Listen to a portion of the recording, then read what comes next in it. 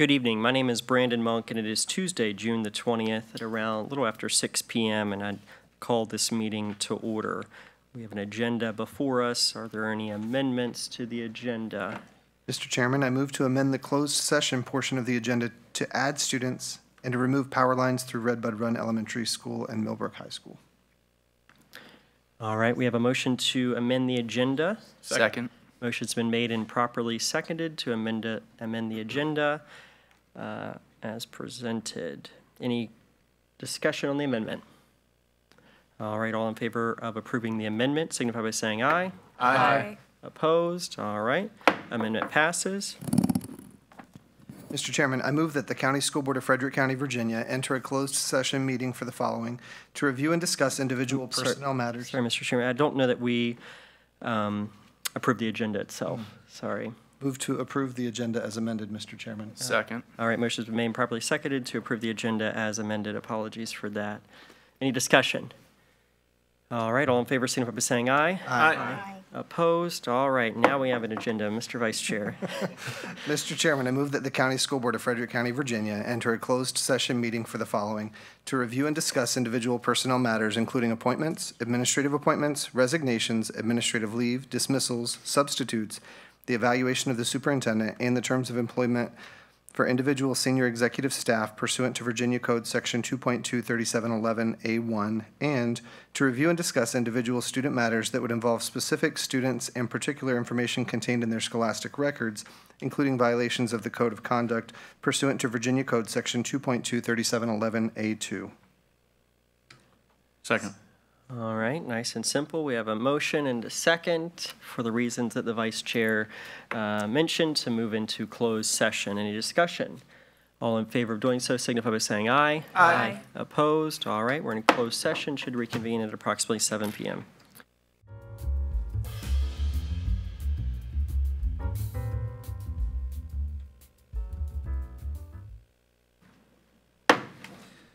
I move that the board reconvene from closed session. We have a motion to reconvene. Is there a second? Second. Motion's been made and properly seconded to reconvene. Any discussion? All in favor of doing so signify by saying aye. Aye. Opposed? All right, we are reconvened. I move that to the best of each board member's knowledge, only public business matters lawfully exempted from open meeting requirements under the Virginia Freedom of Information Act were discussed in the closed session, and only such public business matters as were identified in the motion by which the closed session was convened were heard, discussed, or considered by the school board. Second. The motion's made properly seconded. Madam Clerk? Mr. Lake? Yes. Ms. White? Yes. Mr. Atkins? Aye. Mr. Comstock? Yes. Mr. Hester? Yes. Ms. Martin? Yes. Mr. Monk? Yes. All right. We are certified. We have one action item coming out of closed session, Mr. Chairman. I move to approve the personnel actions as recommended by the superintendent. All right. Motion's been made Second. and properly seconded to approve the personnel actions as recommended by the superintendent. Any discussion? Seeing none, we'll proceed to vote. All in favor signify by saying aye. Aye. Opposed? Motion carries. All right. Please join me in a moment of silence.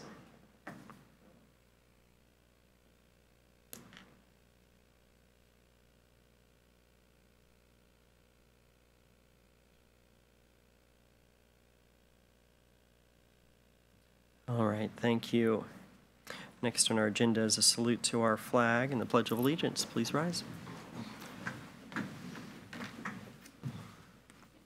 I pledge allegiance to the flag of the United States of America and to the republic for which it stands, one nation, under God, indivisible, with liberty and justice for all.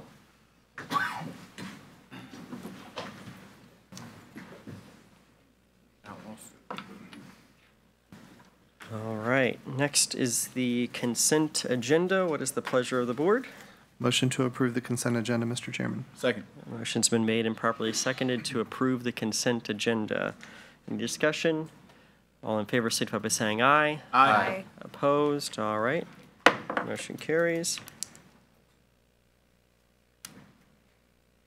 Next, we have our student and staff recognition. I will turn it over to Dr. Hummer. All right, thank you, Mr. Chair.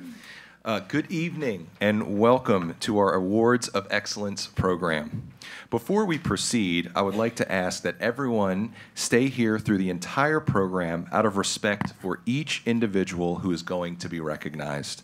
Once we have completed all of the presentations, we will give you an opportunity to leave and enjoy the rest of your evening. Also, when you come forward for your certificate, please take a moment to pause with Mr. Monk and myself for a photograph. Then move to the right, remain at the front, and we will take a photo of the entire group being recognized. So Mr. Monk and I will head on down, and we'll start reading off some names and some recognitions. Thanks, everybody.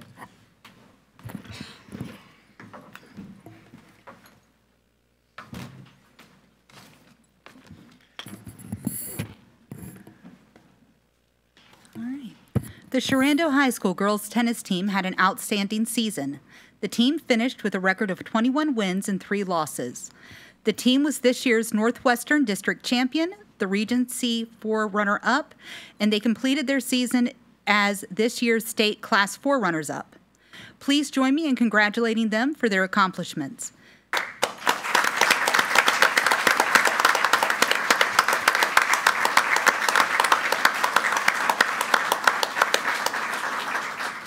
Please come forward as your name is read. Morgan Sutphin.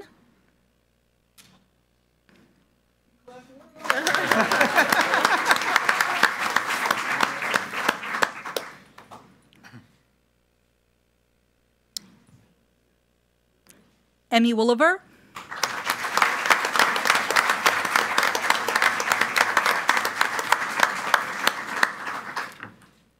Katie Freelick.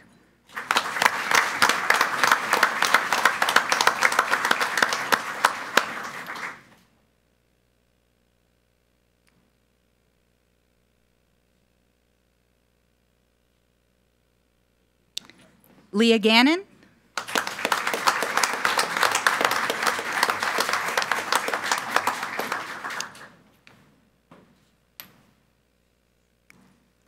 Kendall Clark.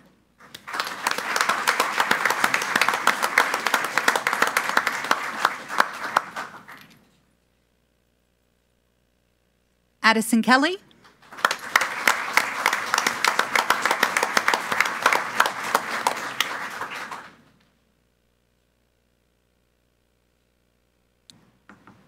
Madison Cowden.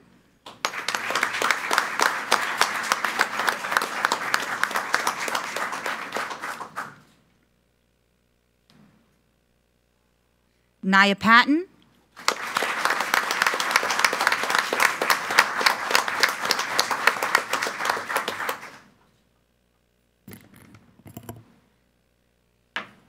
Head coach Trevor Johnson.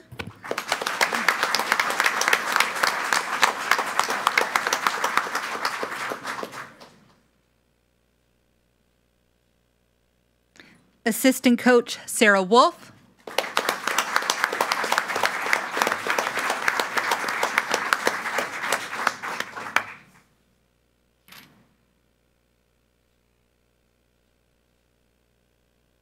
And assistant coach Jason Robertson.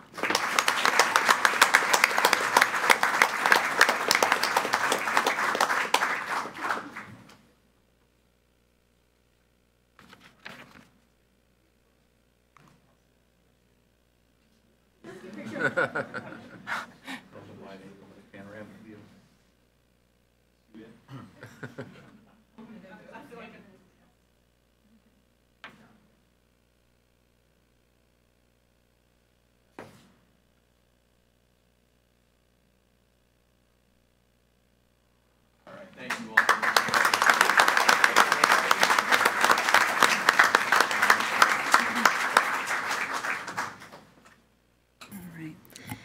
Every year, we recognize numerous staff with awards for going the extra mile for all of their hard work to support our students.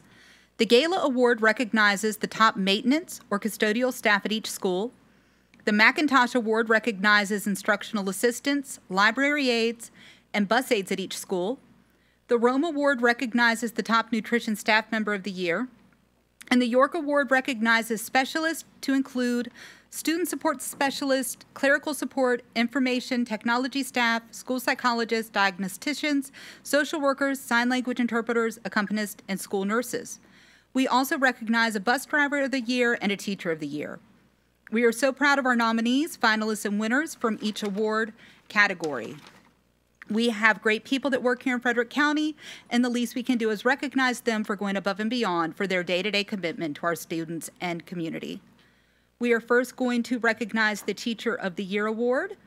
We have Gwen Moyer. She was a finalist for the Teacher of the Year Award. Gwen is an ESL teacher at Evendale Elementary School. Prior to joining Evendale Elementary, she taught at NREP, Redbud, and Bass Hoover Elementary Schools. Gwen has dedicated a total of 18 years of service to Frederick County Public Schools.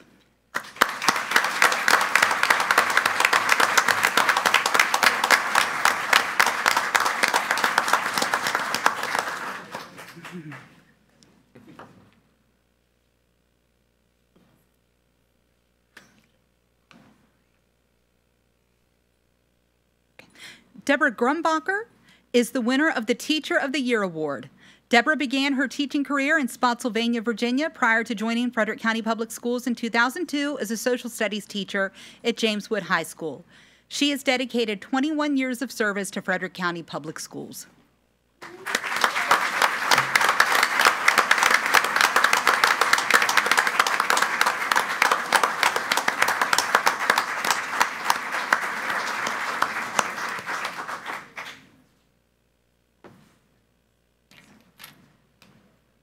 A finalist for the Teacher of the Year Award was also Christina Whitaker. She is a teacher at Sharando High School, where she has taught agriculture for 27 years, and she has also served as a department chair and FFA sponsor, but she could not be with us tonight. Moving on to the Gala Award, Kenny Snow was a finalist for the Gala Award, and he is a Maintenance Technician 3 in Facility Services and has 25 years of service with Frederick County Public Schools.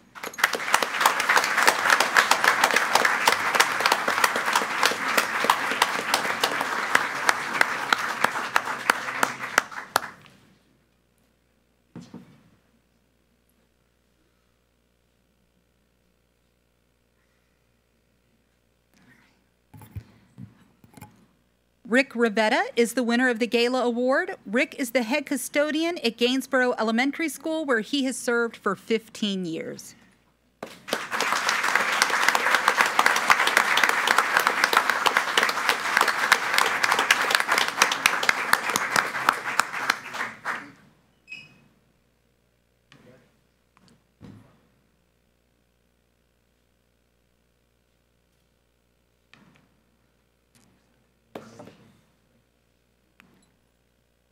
Next, we have the McIntosh Award.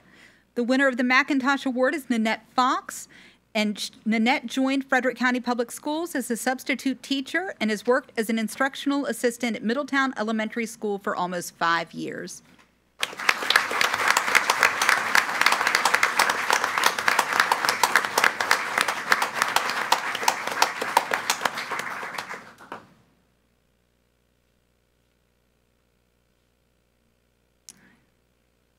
Catherine Miller was a finalist for the McIntosh Award. She's a special instructional assistant at Frederick County Middle School, and she has 5 years of service with Frederick County Public Schools. She could not be with us tonight. For the Rome Award, unfortunately, we did not have anyone able to attend tonight for the Rome Award, but those winners, or the finalist, was Robin Costello. She is a school nutrition manager at Jordan Springs Elementary School and has 6 years of service with Frederick County Public Schools. Prior to joining Jordan Springs Elementary School, she worked in school nutrition services at Orchard View Elementary. And the winner of the Rome Award was Robin Dick. Robin is a school nutrition manager at James Wood High School and has served Frederick County Public Schools for 19 years. She also used to be a school nutrition manager at Millbrook High School.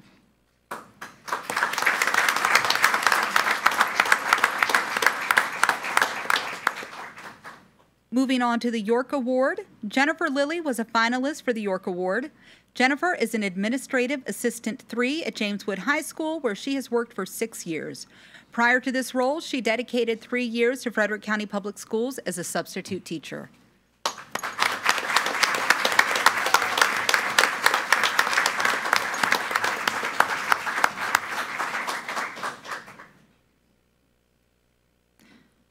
Charlotte Grandel is the winner of the York Award. Charlotte is a facilities services specialist for Frederick County Public Schools, and she has devoted her entire 19 years of service with Frederick County Public Schools to the Facilities Services Department.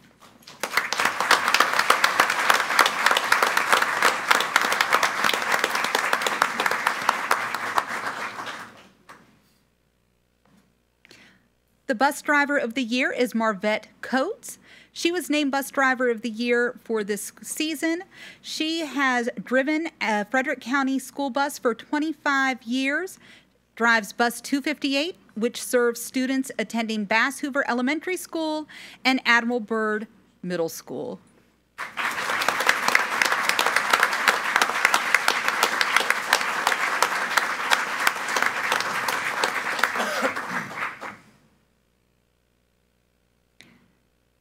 Next, we have the Virginia Board of Education 2023 Continuous Improvement Exemplar Award. The announcement of the Exemplar Performance Award provides the Virginia Board of Education the opportunity to recognize schools, school divisions, or school boards for excellence in their high achievement, continuous improvement, or innovative practices.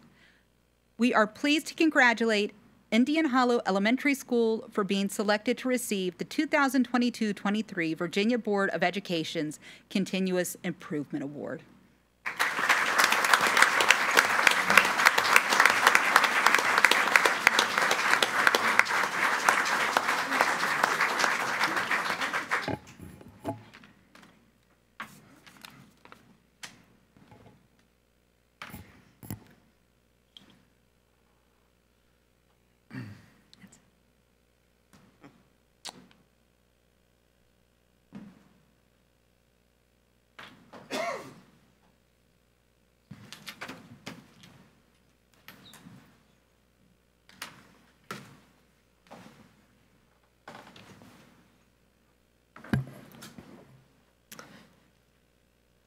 All right. Next, we have our administrative appointments, and I'll turn it back over to Dr. Hummer.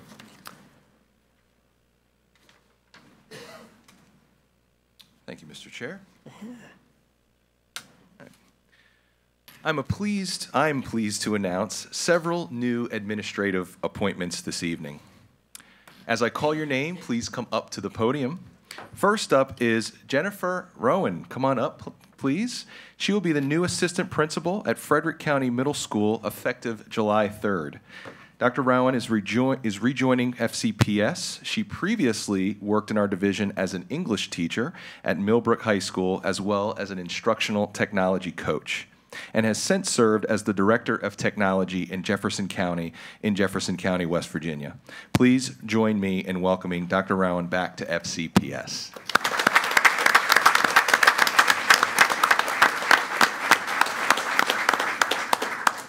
Excited to be here, and I can't wait to get started at Frederick County Middle. Now, Dr. Brown, before you head on back, do you have any family here you would like to introduce? I do not. Okay. They're all in bed because they're young. Thank you. Welcome again. Thank you.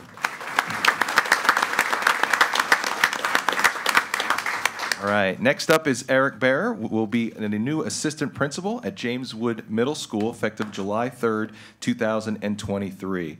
Mr. Bear is also returning to FCPS. He is a James Wood High School graduate and former teacher at Greenwood Mill Elementary School. So welcome back. Mr. Bear is coming to us from Loudoun County Public Schools, where he is a middle school student support lead teacher. Please join me in welcoming Mr. Bear back to FCPS. Welcome.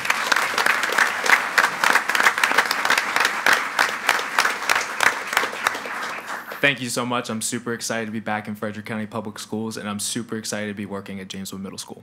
That's great. And any family here to introduce? No, my wife is putting our 2-month-old to bed right now. All right. All right. Welcome. All right. Next up is Darius Fenton. He will be the new assistant principal at Sharando High School, and that will be the effective start date of July 3rd. Mr. Fenton has 11 years of experience as an assistant principal at Washington High School in Jefferson County, West Virginia, and 14 years as a teacher. Please join me in welcoming Mr. Fenton to FCPS. Welcome, sir.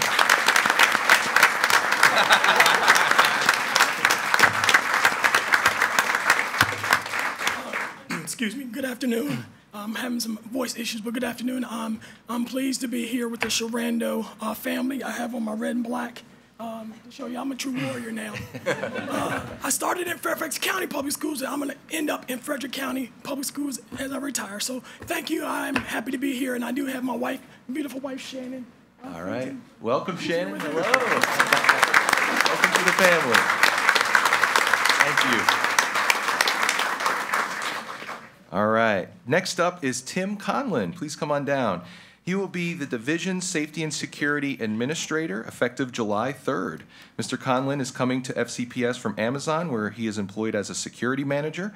Mr. Conlon is also a retired district field sergeant with the Chicago Police Department, where he dedicated 25 years of service. Please join me in welcoming Mr. Conlon to FCPS. Welcome, sir. Thank you very much. Thank you very much. I'm excited to be here. I'm really looking forward to meeting everyone and getting started.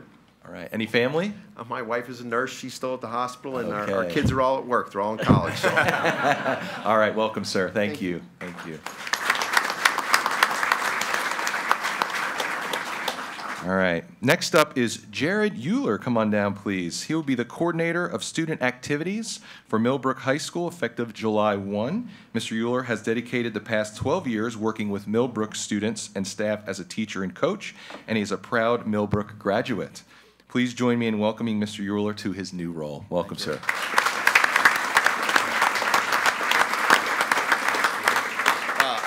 I have a pretty interesting story. I remember when Millbrook was a trailer that used to sit back here, so I kind of started the beginning of it. I've been teaching there forever. It's been a dream of mine to be able to do this, and I'm really excited. As Miss Altendorf says, I bleed blue, so I'm really looking for this opportunity. And I have my wife here. We got a babysitter tonight. My wife Kate's with me tonight. Thank you, officer. Welcome. Thank you. Welcome. All right. We have two more, Mr. Chair. Next up is Ryan Lingle.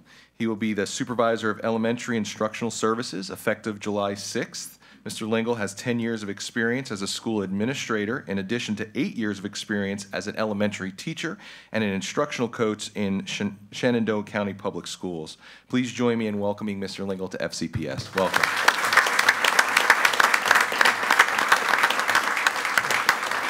Thank you, Dr. Hummer, Chairman Monk, members of the board. Thank you for the opportunity. I look forward to working alongside you and looking forward to getting started this year. Great. Any family here? No, not here. They're watching from home. My All 6-year-old right. daughter, Hadley, and wife, Brandy, are watching from home. Great, great. Welcome. Thank you.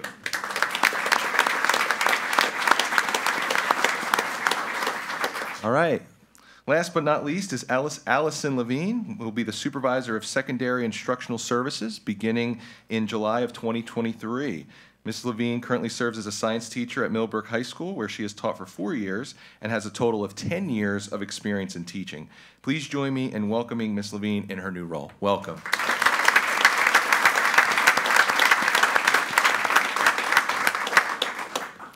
Thank you for this opportunity, and I'm really looking forward to working with science and art teachers in the division. I have 2 little ones. They're both at home with my husband. Very smart. Thank you very much.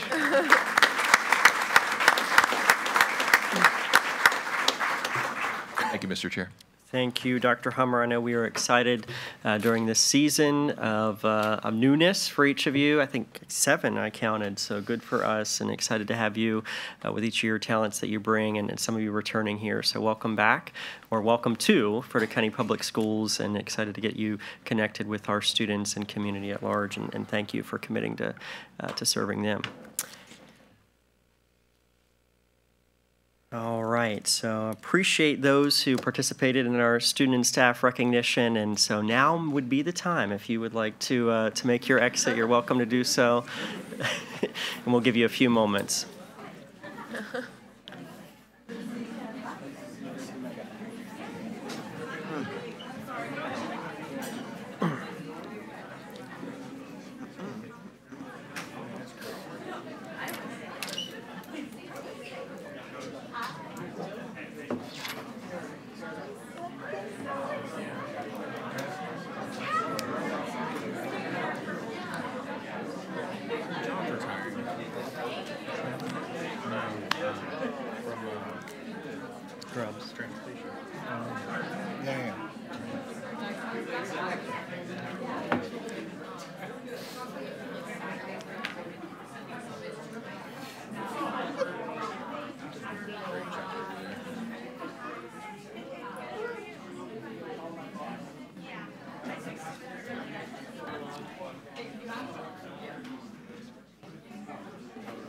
Congratulations.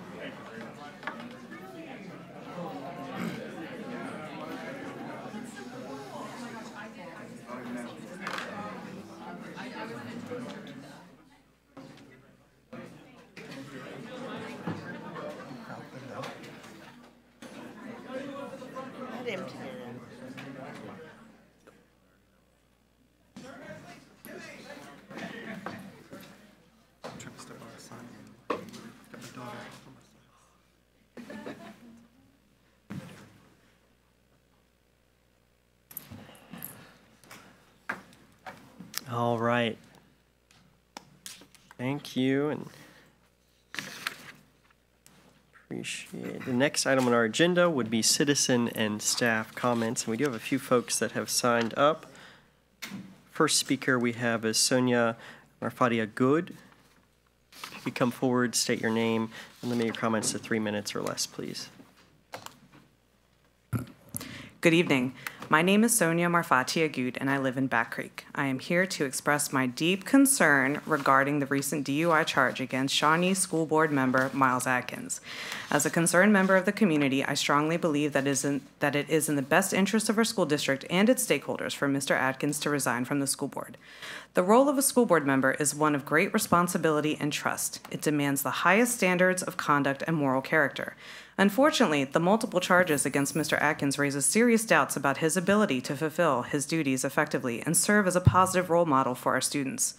Driving under the influence not only endangers the life of the driver, but also poses a significant risk to the safety and well-being of other individuals on the road, including innocent pedestrians and fellow motorists. Such reckless behavior reflects a lapse in judgment and demonstrates a disregard for the safety of our community members. Given the seriousness of this charge and the potential impact on Mr. Atkins' ability to perform his responsibilities, I urge you, as the governing body of our school district, to take this matter seriously. It is imperative that you consider the best interests of our students, parents, and the wider community in making decisions that maintain the integrity and reputation of our school board. I understand that Mr. Atkins is entitled to due process, and I respect the legal proceedings that will follow. However, in order to uphold the public's trust in the school board and to maintain the high standards of ethical conduct expected from our elected officials, I believe that resignation is the appropriate course of action. Mr. Monk, when you were voted chairman again, even though you were running for state senate, you stated that your campaign efforts would not interfere with your duties as chairman to the school board. However, your comments posted on social media referring to this incident as noise, and your comments to the Winchester Star stating that we should reach out to Mr. Atkins directly if we have an issue with his conduct proves that you are not doing your job. Your actions do nothing says everything. I kindly request that you address this issue with utmost urgency and transparency, providing a clear and decisive response to this matter.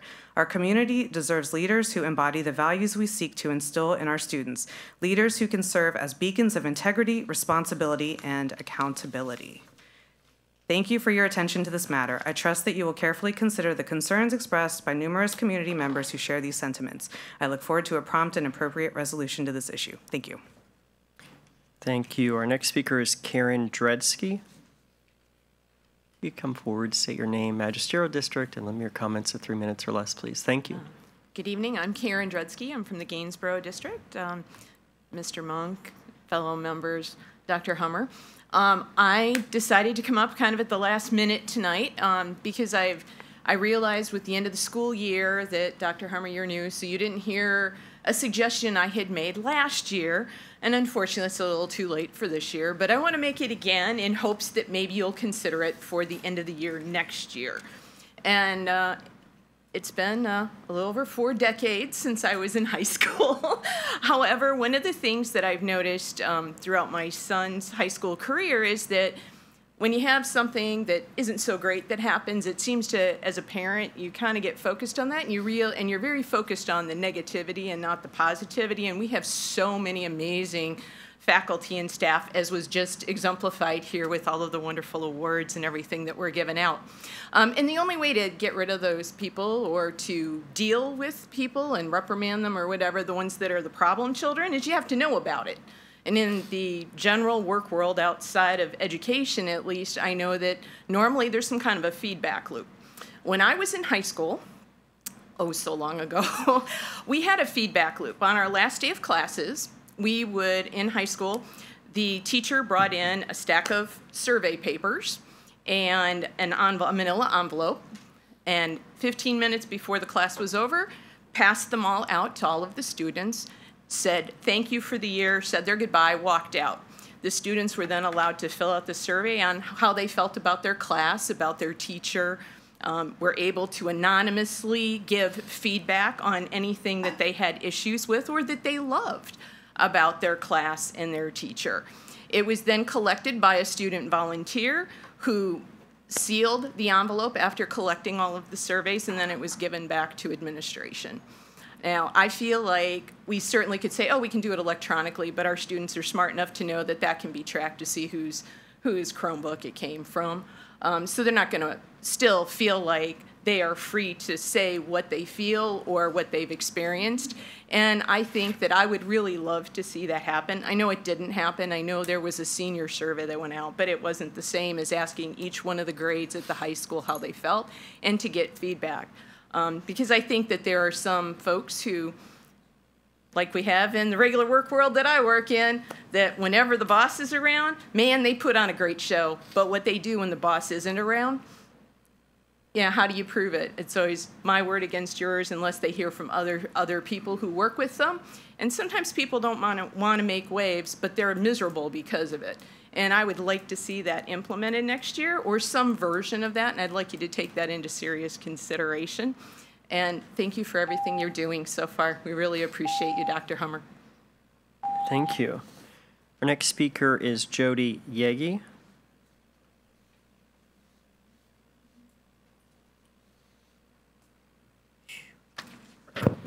Hi, my name is Jody Yegi, and I'm a member of the Redbud District. I'm also a mom, raising 3 teenagers. Teenagers who are impressionable, along with the other 14,000 students in our district. We expect our leaders to exhibit behaviors that we want our students to look up to, my kids included. It's an expectation of our teachers and our staff. It's an expectation of our administration. I would certainly think that that same expectation should hold true for our school board members. Since Mr. Monk won't make a public statement condemning the behaviors we're seeing from a certain member of the school board, I will. Mr. Adkins, we're all akin to making mistakes in our lives. You said it yourself when you were running for election, that following your 2014 hit and run and DUI, that you had changed a lot, and that you participated in a driver's re-education program, began attending church services again, and got involved in charity work to straighten things out, and that it's really worked for you. You were given grace and elected to this role. Yet, since being elected, we continue to hear of things that don't show me that things have really changed. Following your election, we heard public apologies for reposting offensive social media posts of your fellow school board members. Then, in April of 2022, you were charged with public intox in Prince William County. And then again, most recently, another DUI in Loudoun County. Mr. Adkins, these are no longer mistakes. This is repeatable behavior. On March 3rd, 2022, you had stated that you do not adhere to the code of conduct the school board put into place, that you adhere to the wishes of your constituents. Mr. Adkins, as a constituent of Frederick County, my wish is that you step down from your role on the school board, get some professional help, and quit being a display for our students who are so impressionable at this stage in their lives. The people of Shawnee District deserve more, and more importantly, our children deserve more in our leaders. Thank you. Thank you. Our next speaker is Mike Kidwell. Thank you. I am Mike Kidwell. I'm a resident of Lake Frederick, and tonight I speak on behalf of the Lake Frederick Democrats and Independents group. I'm here in support of what you've already heard twice, an effort to encourage you to do the right thing, Mr. Atkins, and resign from the Frederick County, Virginia School Board. It is beyond reason that I should have to be here tonight, especially on such a special night with the awards, and I can assure you that it gives me zero pleasure to be here to do this. We do not wish to publicly embarrass or ridicule you. So please understand that you leave us no choice but to demand that you resign. The Winchester Star, as you know, reports some of the things that have happened to you. They've been outlined already. Here we are again to talk to you and about you. You have also confirmed that you were even in the Capitol building at the insurrection. Okay? The sum of all these events, again, as has already been outlined, is unacceptable. And it cannot be tolerated by the citizens, and it should not be tolerated by this board.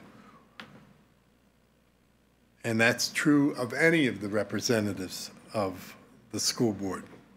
They make very important decisions about the most precious of our citizens, the children. Please, Mr. Atkins, do the right thing and resign.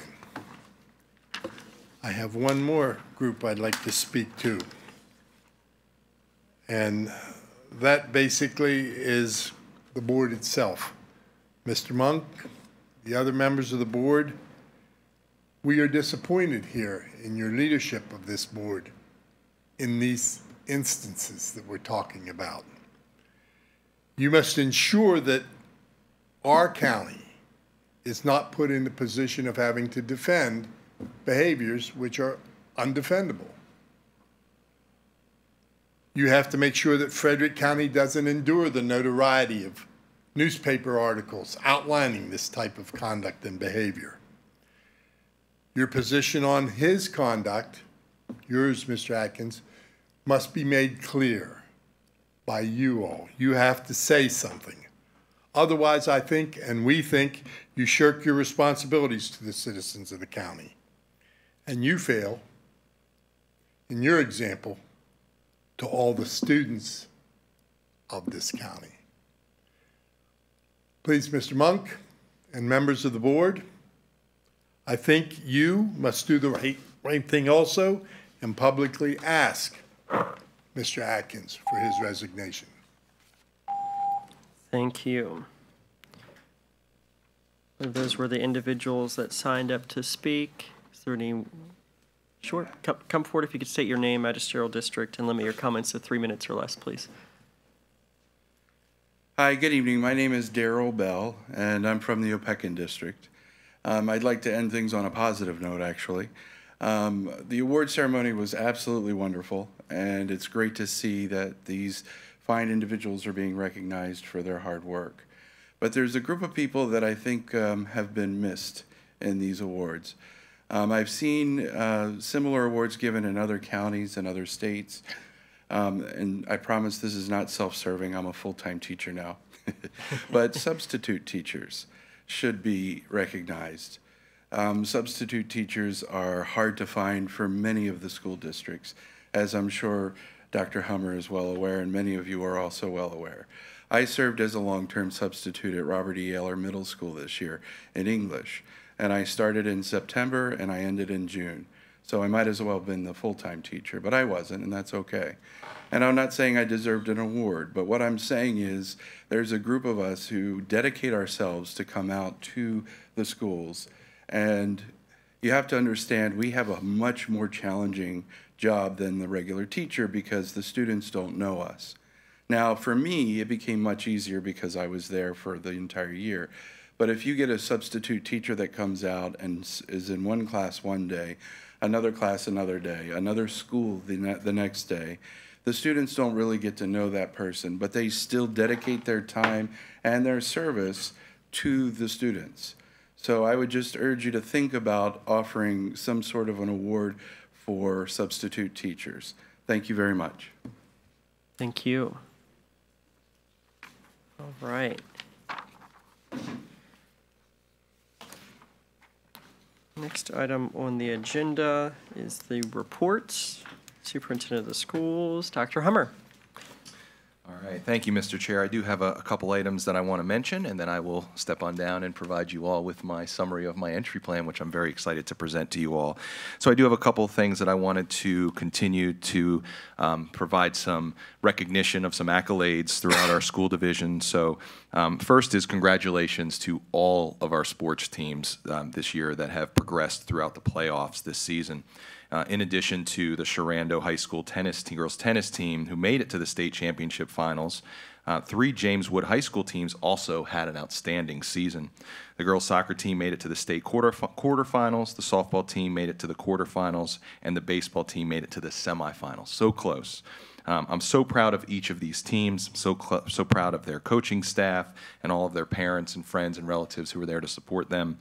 And I'm looking forward to seeing what they will accomplish next season, as well as all of our other sports teams. So I'm very proud of each and every one of them.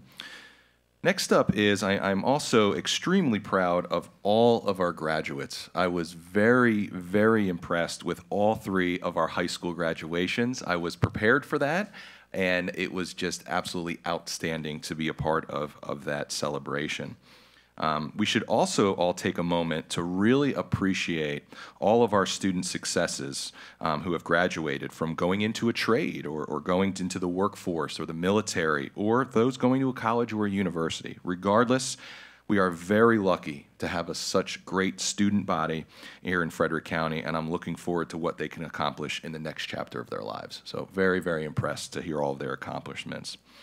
I also want to recognize our administrators and staff for putting together such a phenomenal graduation in all 3 of our high schools. It is a lot of work that goes into that. And I also want to include our media crew. They do a lot of work on making sure that each of those events go off without a hitch. They're actually behind the scenes right now making sure that my microphone works, that you can hear my robust voice. And I'm just very, very proud of all of the work that they do. And thank you to everybody who worked tirelessly to making sure that our community has the best access to what we have going on in our school division. So just wanted to provide that accolade there. So with that, Mr. Chair, I'm going to head on down and set up my presentation. So Thank you, Dr. Hummer. I appreciate that.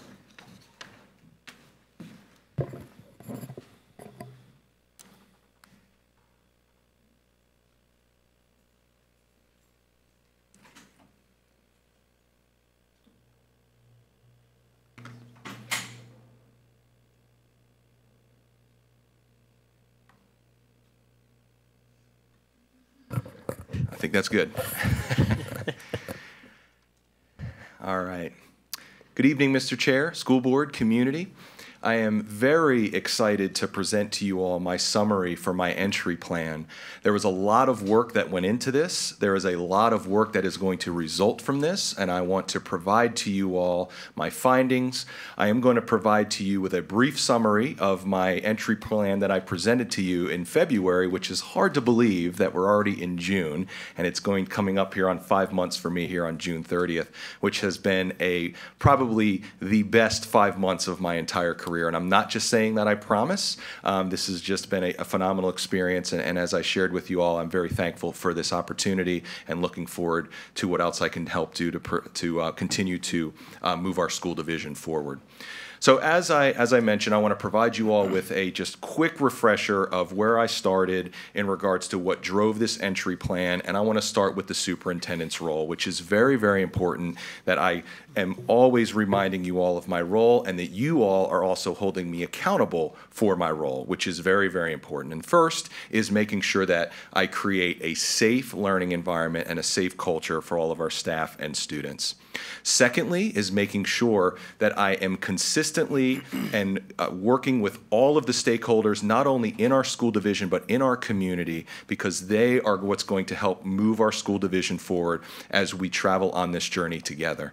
Next is making sure that we are always seeking feedback from all constituents of our school division and community, which is I'm going to continue with my start, stop, and continue conversations with all representatives to continue to move us forward. And then, of course, first and foremost, of making sure that I'm implementing your will and that I'm continuously implementing our strategic plan, which you voted on in Inspire 2025, and we are coming very close of creating Inspire 2030, which I'm looking forward to being on that journey with you as well. So I still get a lot of flack for being a Giants fan. I know from being from New Jersey, I've always rooted for the Giants, but that is not why I put this picture up here. I put this picture up here because we are a team. As a community, I see the board's laughing at me. Teams. So I'm just chiming in, sorry. just imagine your football team, okay? Thank you, Mr. Legg. I appreciate You were that. doing great. You were doing great till this Oh, slide, I'm just man. declining, huh? Man, I got to find another team to put up there. Well, and the reason I put this up here is to provide an analogy that we are all going to huddle up and talk about what we need to do. We all have an assignment, and then when we break that huddle, we all are working towards that common goal and vision, which is to do what's best for all students. And I shared with you from day one that I am going to make mistakes. We are going to make mistakes. You are going to make mistakes. My staff is going to make mistakes. But we are going to huddle back up, and we are going to continue to move forward.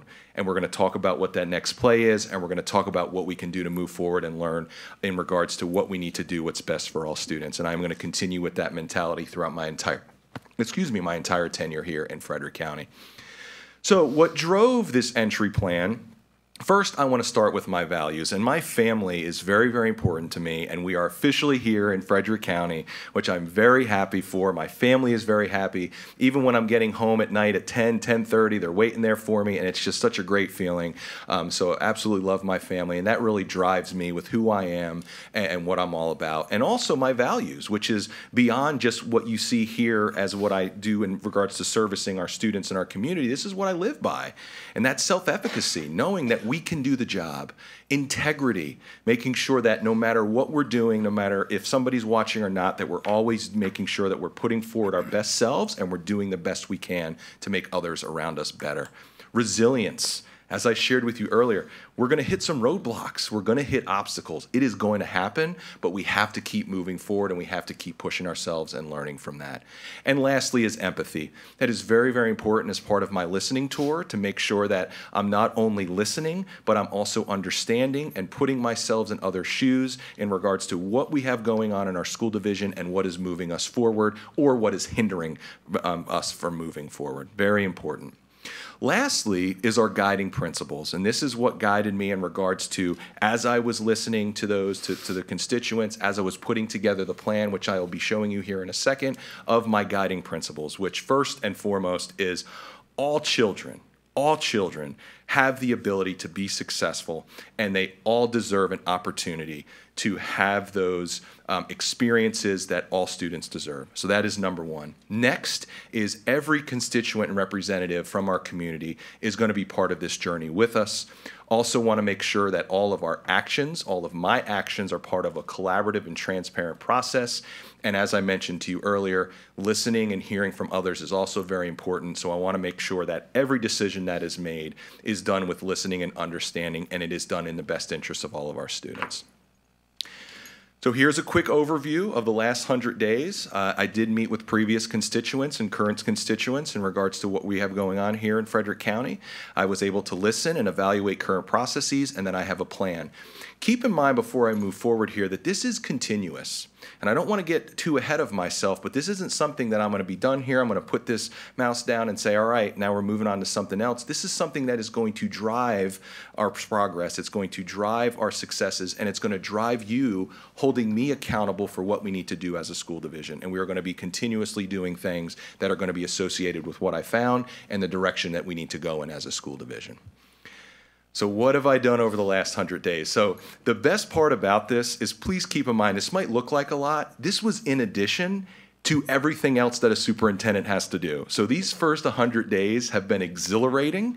They've been challenging. They've been fun. It's been a learning experience. But there has been a lot of opportunities for me to engage with the community, for me to engage with my staff, to make sure that we are reaching all constituents of our community through online surveys. I've met one-on-one with families. I've met one-on-one with parents. I've met one-on-one with teachers and representatives in our school division. And we also had a school board retreat where I was able to learn more about what your goals were and how we can make sure that we learn and grow together. Mr. Comstock, I'm sorry, you have a face. Is everything okay? Yep. You sure? Okay. I want to make sure if there's anything that you wanted to clarify in here. And making sure that we're also meeting with all parents and making sure that we're meeting with other constituents of our community. So what we learned. The first two pieces are very, very important. because we have a lot of tradition here in Frederick County, from our staff to representatives in our community, and every single person that I met with truly cares about kids. I didn't meet one person that said, I don't want what's best for all kids, and that's from community stakeholders to our school system, which is great, and that's a lot to build off of. That doesn't mean that we do not have things that we need to work on. So some of the things that I found, and keep in mind, this is just a summary. There was a lot of information that I gathered throughout my listening tours, throughout my online survey requests, throughout my individual meetings. And the biggest theme that I saw is that we need to be intentional. We need to be intentional with our communication. We need to be intentional with how we allocate resources to where there's need areas throughout our school division. We need to be intentional with communication and making sure that we have a plan that everybody understands in regards to how information gets out to all of our families, to all of our staff, to all of you, to make sure that we're all on the same page in regards to what we're doing as a school division and the areas that we need to improve. And we also need to make sure that we have structures and procedures, standard operating procedures that we are able to follow, so that's very crystal clear for all of us to understand with every aspect of our school division, so we can focus more on procedures and practices rather than each individual situation, because those practices will drive us in regards to moving forward and getting better in each aspect of our school division. The next phase of my entry plan was to evaluate, and that is to evaluate current practices, evaluating our policies, evaluating what current standard operating procedures that we currently have in place, as well as taking a look at our Inspire 2025 plan and how we are allocating resources, how we're measuring that, as well as the structures in each of our departments.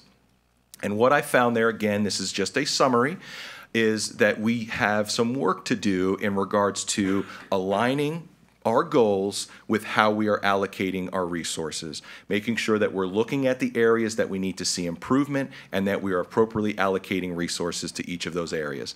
Not saying that we weren't doing that, we just need to do better with that. We also need to make sure that we are encouraging our staff to come forward in regards to feedback and input, because that is how we're going to have to get better. We have to create that culture that if something is not right, you have to speak up. There is no retaliation. There is no treating you differently. There's no not including you in a specific group. We need to make sure that we establish that culture of constructive feedback, because again, that is what's going to help move us forward and accelerate ourselves. The next piece, which I'm very excited about, is we need to create a more structured communication plan. We need to be more intentional. There was a lot of situations and instances as I was looking at current plans and practices and procedures and talking to constituents, that there was a lot of, well, we did that. How did we measure it, and how did we determine if it was effective? So it's turning around and looking at the practices and procedures we have in place, and how do we know if we are being effective with rolling these things out, which the biggest way to do that is communication. So we are going to put together a very structured communication plan for everybody to follow and understand, to make sure that from our schools all the way up to central office, we are communicating in an effective manner. Very, very important. So here are some things that I am recommending that we do moving forward. And as I mentioned, this is a continuous process. This is not something that just ends as I walk off the stage here. This is something that I expect you all to hold me accountable for. And it is something that I will continue to talk with our staff, talk with our constituents, talk with our schools to make sure that we are doing everything that we need to do in order to move us forward. So a couple things that we need to do, again, is being intentional about our communication plan, making sure that everybody understands how we're communicating, how we interact with each other, and how we get information out to our community, how we get information to you, and how we get information to our staff. Very, very important. We also have to make sure that we are aligning our goals with our resources, that we're aligning our structures with our strategic plan goals, and making sure that we are continuously assessing those goals so that we are holding ourselves accountable. What are the expectations? And then we can start holding ourselves and folks accountable for the progress of our students. Making sure that we have a good organizational structure. I think there is some room for improvement there from central office to our buildings in regards to how we're staffing, and that's something that I've mentioned to each of you as well as in a public forum, that we need a more structured staffing standard to make sure that we know how we're allocating resources and positions, and that's something that I'm looking forward to presenting to you in this next budget cycle. The other piece is, and I've received a lot of feedback from our schools, received a lot of feedback from our staff, is I'm creating what's called an ambassador program. And what this ambassador program is that everybody in central office will be assigned a building, and they will be responsible for working directly with that building on going to, for start of the school year, back to school nights, or just coming in and help supporting for things going on, or if there's need for a sub or whatever it is, everybody in central office, including myself, will be assigned to school, and they will work directly with that school for a determined amount of time. I believe that will help bridge that relationship with central office and our schools, and also bridge those supports and making sure that everybody is on the same page with why we do what we do, and it's we do what we do for the schools. And that is why we're here every day. So looking forward to rolling that piece out, as well as making sure that we are utilizing this information for building our Inspire 2030, which I say that right now. It could be called something else, but that is something that we are going to be looking at very shortly. So lastly, I just wanted to, again, reiterate what I mentioned earlier of what I will be continuously doing. Online survey will stay open. That's still currently on the website, where you can put in information as a constituent or a staff member. And I am getting consistent feedback on that survey to make sure that we're addressing needs as they come up throughout the year. We're going to be putting together more advisory groups, more intentional advisory groups for specific areas of our school division, so that we are bringing on more staff, more constituents and parents, so that we're involving them in processes as they come up. We will be having town halls, as well as we're going to be assigning monthly talks with the superintendent. That's what we're calling it right now, but we'll just be inviting constituents. I'll be traveling throughout the school division and giving folks an opportunity to chat with me and talk about things that are happening throughout the school division. Making sure that we are building out our budget, capital improvement, and capital assessment planning, aligning with those areas that I just mentioned to you all, and I believe that we are making progress with that, and I'm looking forward to continuing, making sure that we're doing our organizational planning and involving all stakeholders. So lastly, I do want to acknowledge these students up here. So we had a celebration for our Bright Futures program, and these students came up to me and they're like, "Are you the superintendent?" I'm like, "Yeah, like we want to take a picture with you." So they have been here their entire career. They graduated, and every year they have contributed to Bright Future. So that's a Bright Future certificate. So I was just very impressed, very proud of them. Each of them are going on to college, but just that nature of giving service and giving back, I was very proud of these young ladies. So any questions that you have, I'm more than happy to answer. Thank you for this opportunity, and I'm looking forward to spending hopefully the next couple of years with you all as we work through this, maybe more. Thank you, Dr. Hummer. Thank I you. remember us chatting about the first 100 days as a board collectively at the beginning of that process, and so it's exciting to see this entry plan and what things look like, and some of the plans and vision for making a great school system even better. Board members' thoughts or feedback for Dr. Hummer? Mr. Chairman? Mr. Atkins. I appreciate what you've done with this 100-day plan, and I really appreciate the data-driven information that you're bringing to us so we can make better informed decisions. So thank you. Thank you, Mr. Atkins. Ms. Mrs. Martin. I really, really like the ambassador thing. Thank you. Yes. I do too. Concur. All right. Thank you, Dr. Hummer. All right, thank you, Appreciate it.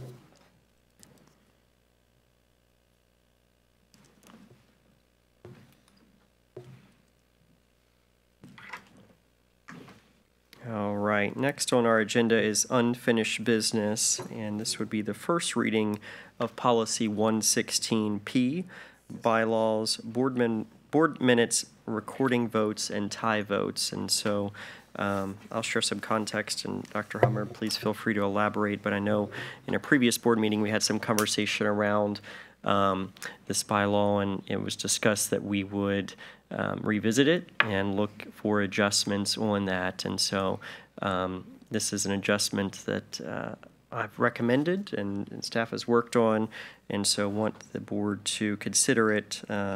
Right now it's first reading because it's a bylaw. We would need to vote on it at the next meeting if we were to do so.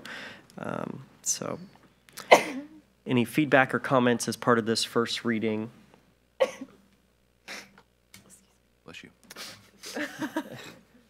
A great comment. I read it. I went through it extensively, and I think it reflects just what we want. So I look forward to your next meeting and making it real. Agree. Thank you, Mr. Lake. All right, we will consider that read. New business, and we have a great deal of new business to get to, and so let's get to it. First item is the committee report of the Instruction Committee meeting, which was held on May the 25th. All right, so a meeting of the Instruction Committee of Frederick County School Board was held in the Dr. Melton F. Wright Board Meeting Room at the Frederick County Public Schools Administrative Building on May 25th, 2023. The meeting was called to order at 4:33 p.m., and a copy of the minutes have been provided to each board member. During the meeting, Mr. Hester shared with that Ms. White would be joining the meeting remotely due to a personal matter, specifically because she was attending her niece's graduation in Gatesville, Texas. Ms. Echeverria reviewed the CTE textbook and supplemental materials being presented for consideration to the committee. The textbook presented to the committee for consideration is Natural Resource Systems, and the supplemental material presented for consideration to the committee is How to Adult. Ms. Echeverria stated that the textbook supplemental material were reviewed by stakeholders and included a time frame for public comment.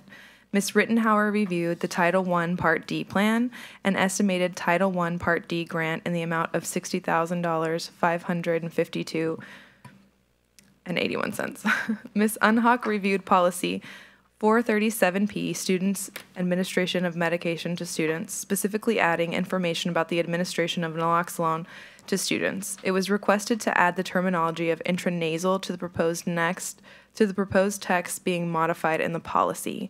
The Instruction Committee meeting adjourned at 4:53 p.m. Additional details regarding the committee meeting are included in the meeting minutes provided to board members. Do board members have any questions about what was covered in the Instruction Committee meeting held on May 25th? All right. Okay.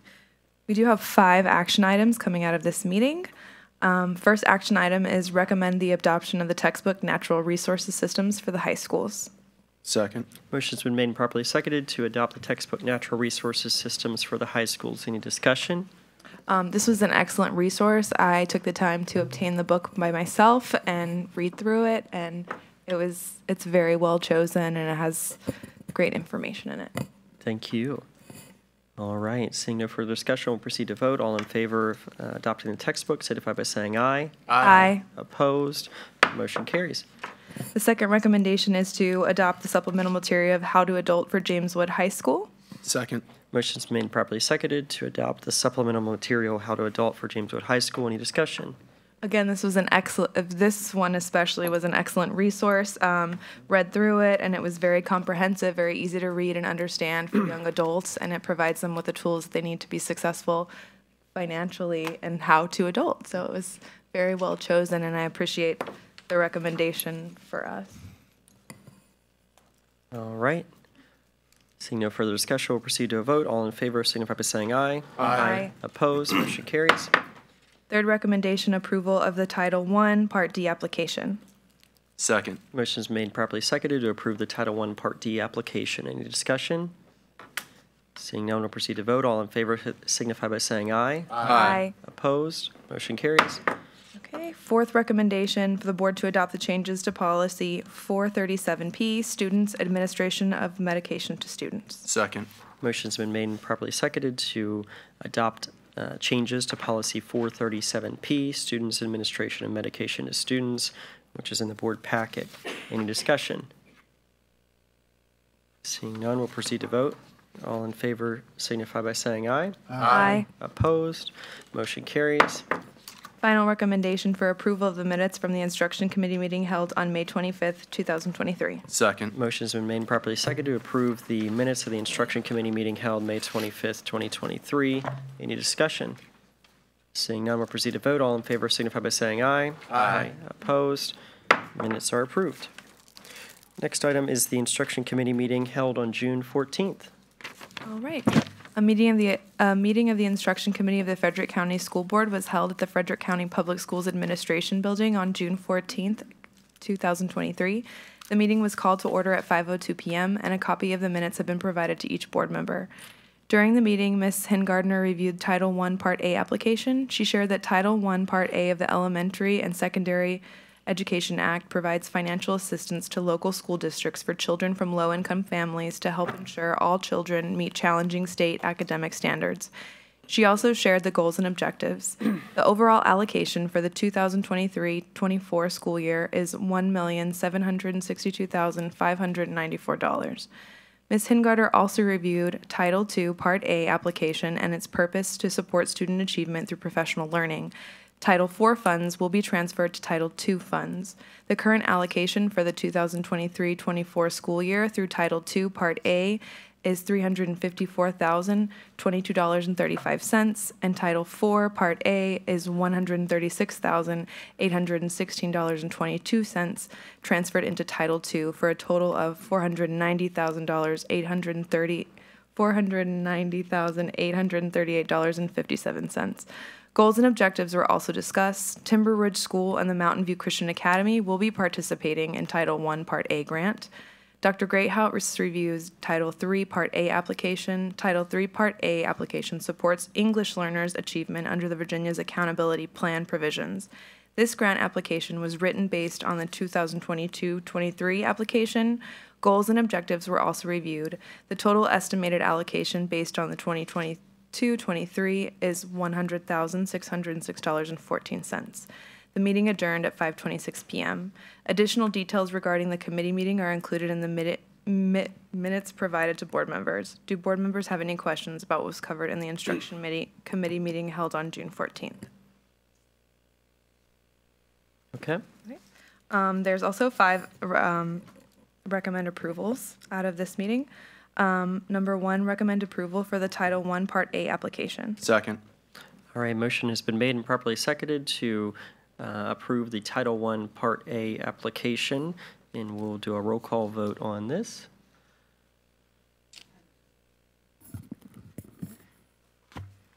Just a moment. Okay, are you all ready? Mr. Lake? Yes. Mrs. White? Yes. Mr. Atkins? Yes. Mr. Comstock? Yes. Mr. Hester? Yes. Ms. Martin? Yes. Mr. Monk? Yes. All right, motion carries. Second, recommend approval of the Title II Part A application. Second. Motion's been made and properly seconded to approve Title II Part A application. Any discussion? We'll proceed to a roll call vote as well. Mr. Lake's requested a roll call vote. Mr. Lake? Yes. Mrs. White? Yes. Mr. Atkins? Yes. Mr. Comstock? Yes. Mr. Hester? Yes. Ms. Martin? Yes. And Mr. Monk? Yes. All right, motion carries. Third, recommend approval of Title IV Part A application. Second. Motion's been made and properly seconded to approve as the committee chair recommends. Proceed to a vote. Mr. Lake? Yes. Mrs. White? Yes. Mr. Atkins? Yes. Mr. Comstock? Yes. Mr. Hester? Yes. Ms. Martin? Yes. Mr. Monk? Yes. Motion carries. 4, recommend approval of the Title III Part A application. Second.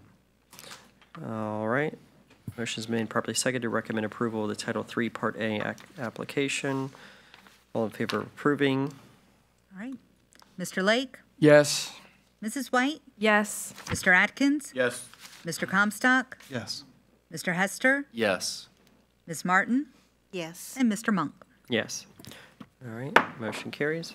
Final recommendation of approval of the minutes from the Instruction Committee meeting held on June 14, 2023. Second. Motion has been made and properly seconded to approve the minutes of the Instruction Committee meeting held on June 14th, 2023. Any discussion? All in favor signify by saying aye. Aye. Aye. Opposed? Motion carries. All right, next item is the Personnel Committee meeting held on June 6th. Yes. Our Personnel Committee meeting was held June 6th, called to order at 4:30 p.m. A copy of the minutes are with each board member. Ms. Frakely reviewed the FY24 staffing update to include vacancies. I'll point out that, as she did, that was a snapshot in time. It probably changed 10 minutes after we talked about it. So it was information only, but it was a process. And when we obviously need to be paying attention to. Anyway, Mrs. Campbell reviewed the progress in the hiring process. Mrs. Frakely also reviewed the status of support vacancies. Mrs. Swager reviewed the redistribution of positions, and Dr. William Sandy reviewed the redistribution of special instructional services positions. It was also shared that Dow J. Howard Learning Center will host the Parent Resource Center and the Child Find Center. Ms. Frakely reviewed employee separation information, and Mrs. Campbell shared the schedule for which the information is reviewed. We adjourned the meeting at 4:15. At 5:14 p.m.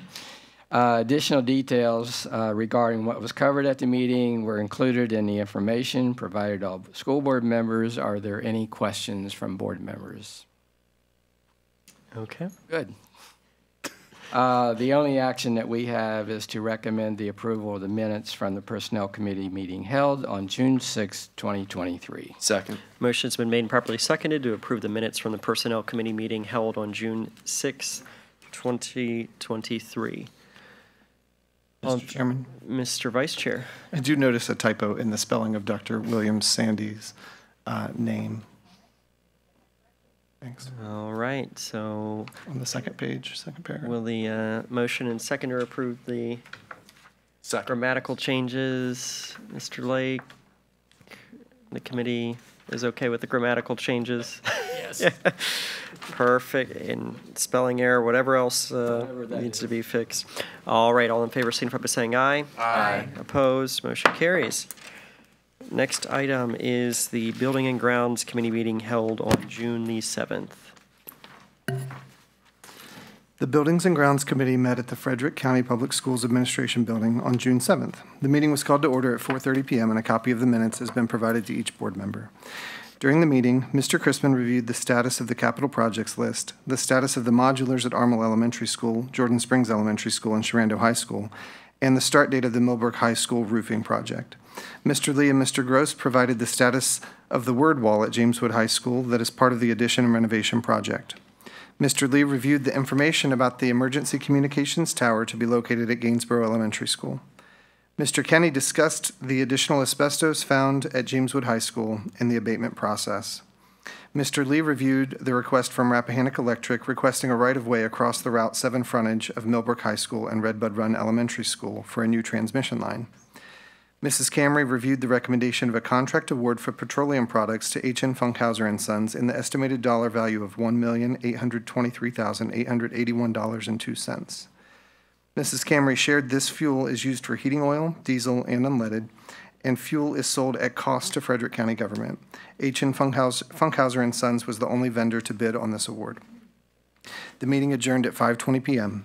Additional details regarding the committee meeting are included in the minutes provided to board members. Do board members have any questions about what was covered at the Buildings and Grounds Committee meeting held on June 7th? All right.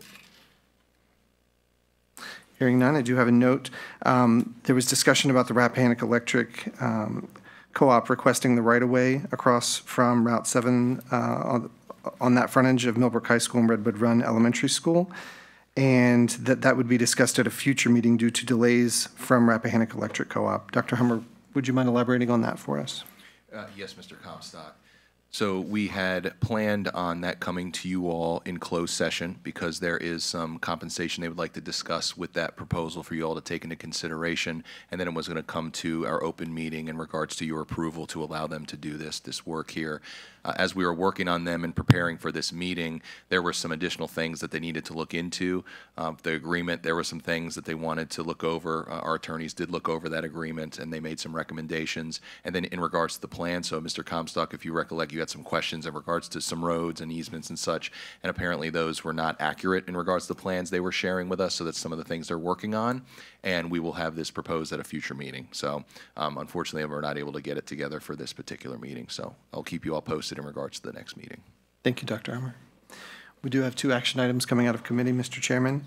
I move that recommend the full board award a contract valued at $1,823,881.02 to H.N. Funkhauser and Son for petroleum products. Second. Motion's been made and properly seconded to award a contract valued at $1,823,881.02 to H.N. Funkhauser and Son for petroleum products. Any discussion? Seeing no one, proceed to vote. All in favor signify by saying... Mr. Chairman. Oh, let's do a roll call vote, Mr. Lake. You're exactly right. Yes. Mr. Lake? Yes. Mrs. White? Yes. Mr. Atkins? Yes. Mr. Comstock? Yes. Mr. Hester? Yes. Ms. Martin? Yes. And Mr. Monk? Yes. All right. Motion carries. Thank you, Mr. Lake. Recommend approval of the minutes from the Buildings and Grounds Committee meeting held on June 7th, 2023. Second. Motion's been made and properly seconded to approve the minutes from the Building and Grounds Committee meeting held on June 7th, 2023. Any discussion? Seeing none, we'll proceed to vote. All in favor signify by saying aye. Aye. Opposed? Motion carries. Minutes are approved. Next item on our agenda was the student report, or the committee report from the Student Conduct and Support Committee meeting held on June 20th. Mr. Lake, do you have anything to share? Yes, I'll go through this. We did have a meeting, so I will report. The Student Conduct and Support Committee met at Frederick County Public Schools Admin Office this morning at 8 o'clock. Called to order at 8:03. Copy of the minutes provided to each board member. The committee went into closed session to review and discuss individual student matters that would involve specific students and particular information contained in their scholastic records, including violations of the Code of Student Conduct pursuant to Virginia Code 2.23711A.2. The meeting reconvened from closed session. There was no discussion, and the meeting has been rescheduled to Tuesday, June 27, 2023 at 4:45 p.m. And I adjourned the meeting at 8:30 a.m. this morning.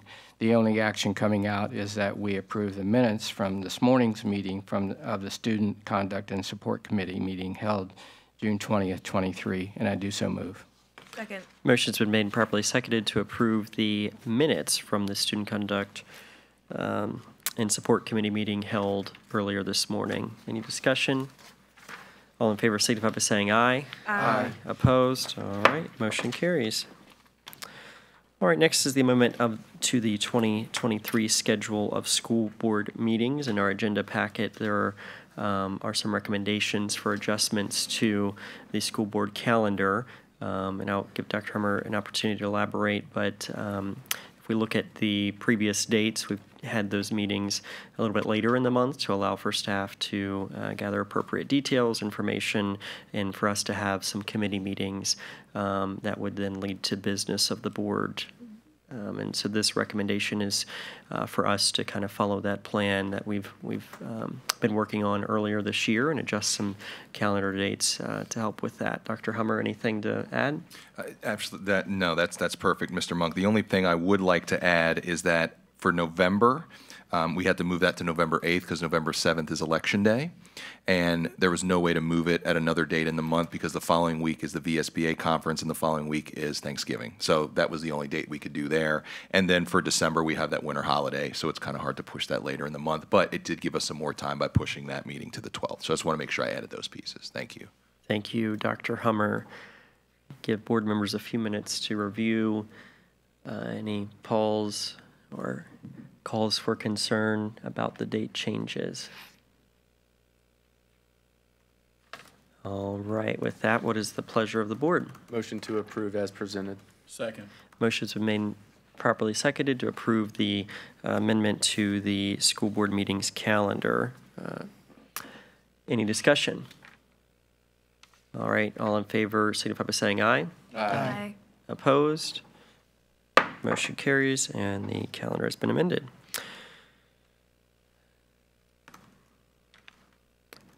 Next item of similar vein is setting some dates for upcoming January 2024 to June 2024 meetings.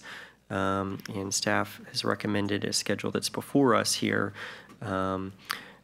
Hummer and I have had some conversation around this, and our hope would be to get more of a calendar schedule that coincides with our academic year. And so this would help us get closer to that and allow potential new board members that would come on board in January to be a part of that scheduling process. Any further context, Dr. Hummer? Or? No, you definitely spot on there, Mr. Monk. Thank you. Okay. Give board members an opportunity to review. Motion to approve as presented. All right, motion to approve. Second. Motion's been made and properly seconded to approve the schedule of school board meetings from January 2024 to June 2024. Any discussion? All in favor signify by saying aye. Aye. Opposed? All right, motion carries and the schedule's been adopted. All right, number 8, appointment of superintendent's designees. Dr. Hummer, I'll give you a chance here to elaborate, but we have Mr. Goodwin on board now, and so we are would need to fulfill the proper paperwork to make sure that he is authorized to provide a signature in absence of the division superintendent. Motion to approve as presented. Second. All right, motion's been made and properly seconded to approve as presented. That does include Dr. Angelo, of course, as well. Any discussion? Seeing none, we'll proceed to vote. All in favor signify by saying aye. Aye. Opposed? Motion carries. All right. Next is the appointment of our Freedom of Information Act officers or FOIA officers. Similar in vein, Mr. Goodwin would serve as the FOIA officer and Dr. Angelo would move to the alternate FOIA officer.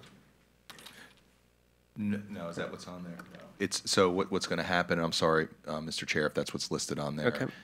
It is Mr. Edwards will continue to be the FOIA officer until his last day. Dr. Angelo will be the backup, as well as Mr. Goodwin will also be the backup as well. So it'll be in that order, and I'm not seeing it there in front of you. Is that what it says there? Yeah, we need to adjust that. So it's as I presented. So we need to fix that. All right. So. With that. And then in August, sorry, Mr. Chair, and then in August, hopefully we'll have a new communications person on board, and then we'll have to go through this process again. Okay, so I'm hearing that our current FOIA officer would remain until his last day, and then Mr. Goodwin would then take over immediately, and Dr. Angelo would be the alternate. Is that the motion? Or? No, I'm sorry. The motion is that Mr. Edwards will take this lead on, and then Dr. Angelo will be the backup, with Mr. Goodwin also being a backup as well. We have 2 backups to our FOIA officer. And then when we hire a new communications director, they will be the FOIA officer, and then it will go Dr. Angelo and then Mr. Goodwin. So the purpose of this is to add Mr. Goodwin on as another backup. Wonderful. Okay. So the motion before us would be potentially, if someone were to move, well, I'll just go ahead and move that. I'll move that we have our current FOIA officer, Mr. Edwards, serve as the FOIA officer until his last day, and then we have alternates of Dr. Angelo and Mr. Goodwin serve in that capacity, and I do so move. Second. Motion's been made and properly seconded to appoint the FOIA officers and alternates as described. Any discussion? Seeing none, we'll proceed to vote. All in favor signify by saying aye. Aye. Opposed? Motion carries. All right, and I will let Dr. Hummer share a little bit about a policy update summary sheet that is here. Dr. Hummer. Thank you, Mr. Chair. So as you can see before you, we have quite a few updates to our policies, and please keep in mind that these are all attributed to the changes at the state level through the General Assembly. I tried to summarize them the best that I could because there is a lot here, and there is a document that hopefully you had a chance to take a look at that. We do have staff that are able to answer any questions. There are 3 that are bylaws that will have to go for a second reading, and we made indication of that on here. The rest of them you all can approve this evening. Of course, if there are any questions that we're not able to answer this evening, we can then push it to the July meeting. Just keep in mind that regardless if you all approve these or not, these are all state law, state code, and they will go into effect. So any additional questions that you have about each one, more than happy to answer them as we go through them. Thank you, Mr. Chair. Thank you, Dr. Hummer. All right, so as he mentioned, we do have 3 bylaws, first readings. So first, we'll go started with first reading of policy 102P, bylaws, duties, and powers. Any questions for staff? All right, we'll move to policy 106P, bylaws, conflict of interest and disclosure of economic interest. Questions for staff? Again, this is a first reading.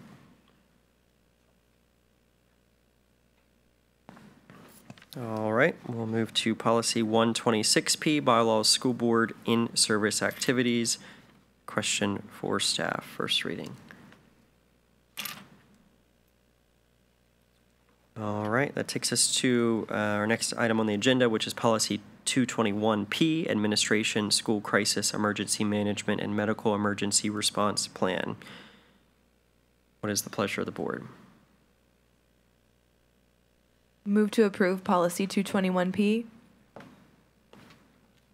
All right, motion's been made and properly seconded to approve 221P, administration, school crisis, emergency management, and medical emergency response plan. Any discussion? Seeing none, we'll proceed to vote. All in favor signify by saying aye. Aye. Opposed? All right, motion carries. Move to policy 224P, administration threat assessment teams. Motion to approve as presented. Motion's been made and properly seconded, or now it has been properly seconded. Apologies. Any discussion on 224P? I just wanted to confirm that the change in meetings, or change in the training is a requirement of state code. Is that correct? Correct. Okay. Any discussion? All in favor signify by saying aye. Aye. Aye.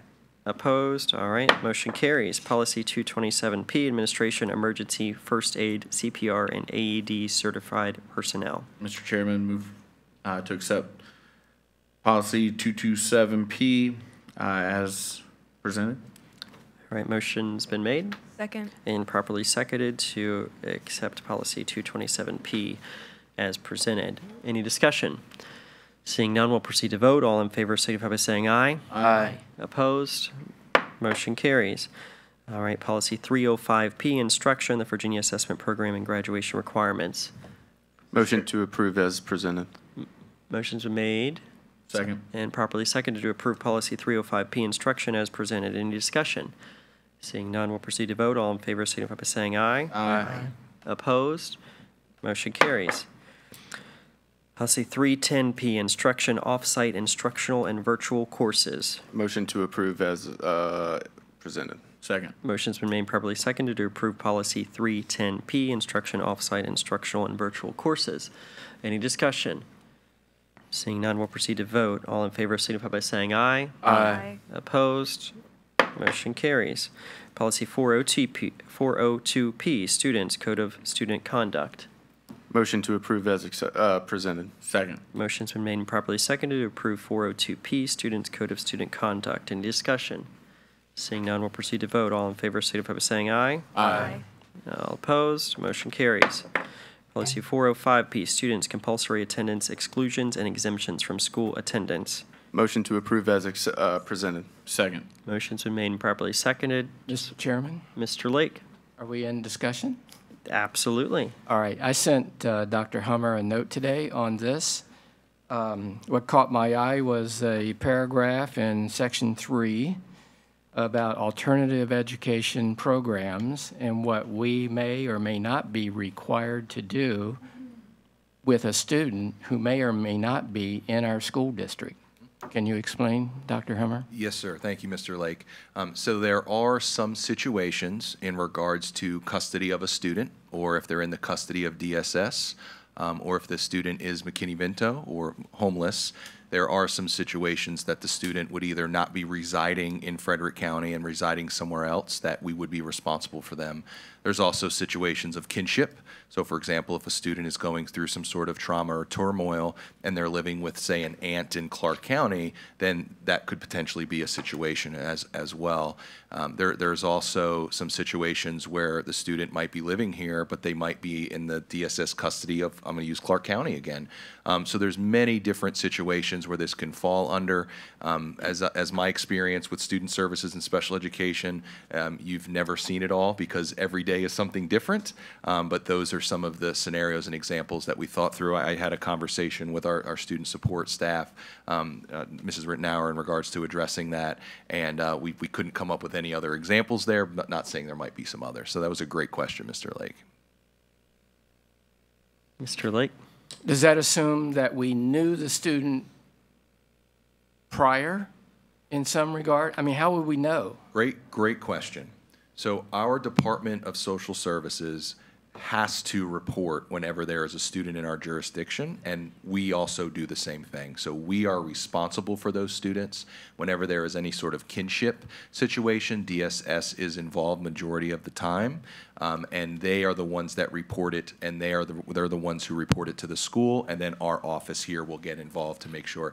It is very complicated. It is very complex because there are many different contingencies in regards to where they reside, to where they live, to who they're staying with, to who the LEA is, and it is very, very complicated. But the Department of Social Services is required to let each of the respective school divisions know, and they do report to the schools in regards to enrollment, and then we get involved to make sure that it's being done correctly. And then, Ms. Renner, I don't know if you want to add anything else there, if I addressed all of that.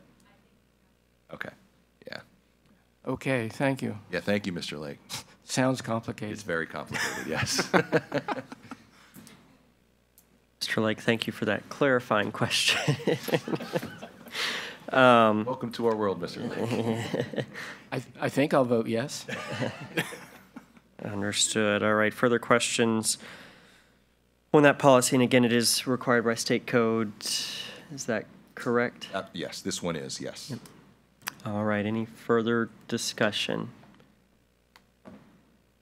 All right, all in favor of approving policy 405P, students' compulsory attendance exclusions and exemptions from school attendance, please signify by saying aye. Aye.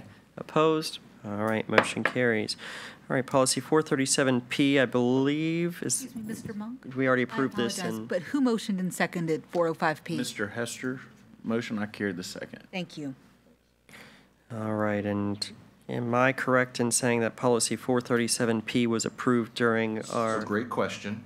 During the instructional committee, that was a proposal to add in the administration of Narcan.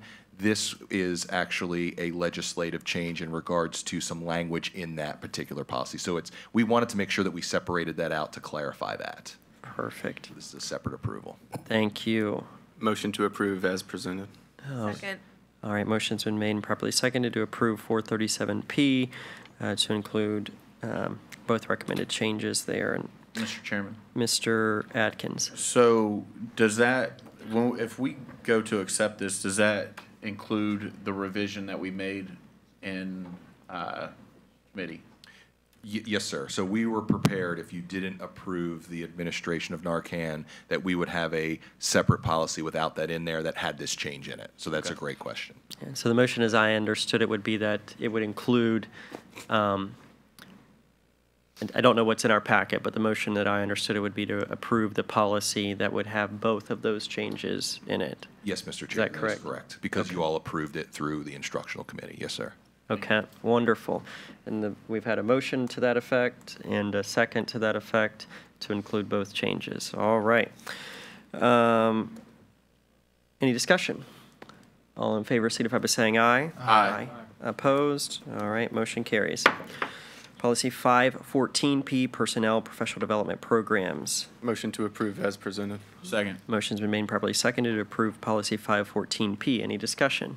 Mr. Chairman. Mr. Comstock. This seems to be a lengthy addition. Can anyone shed a little bit of light onto it? And is this, what's referenced here, are these new educational programs, new professional development programs that are going to be needed? Is there funding to go along with that? Or what is this going to entail?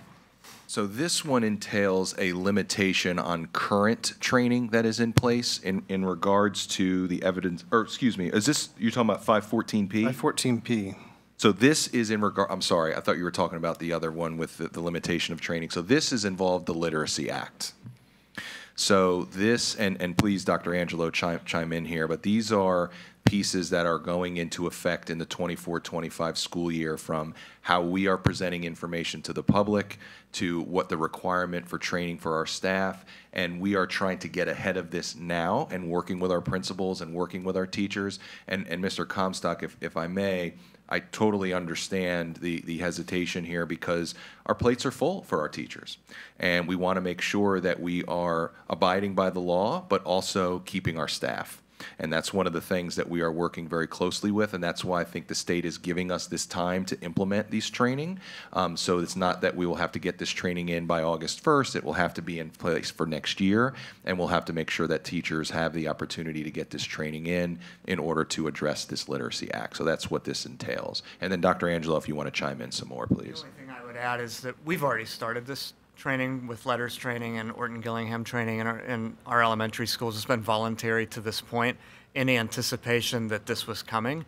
So this isn't anything necessarily that we haven't already been doing. It just means that everybody is going to have to do it.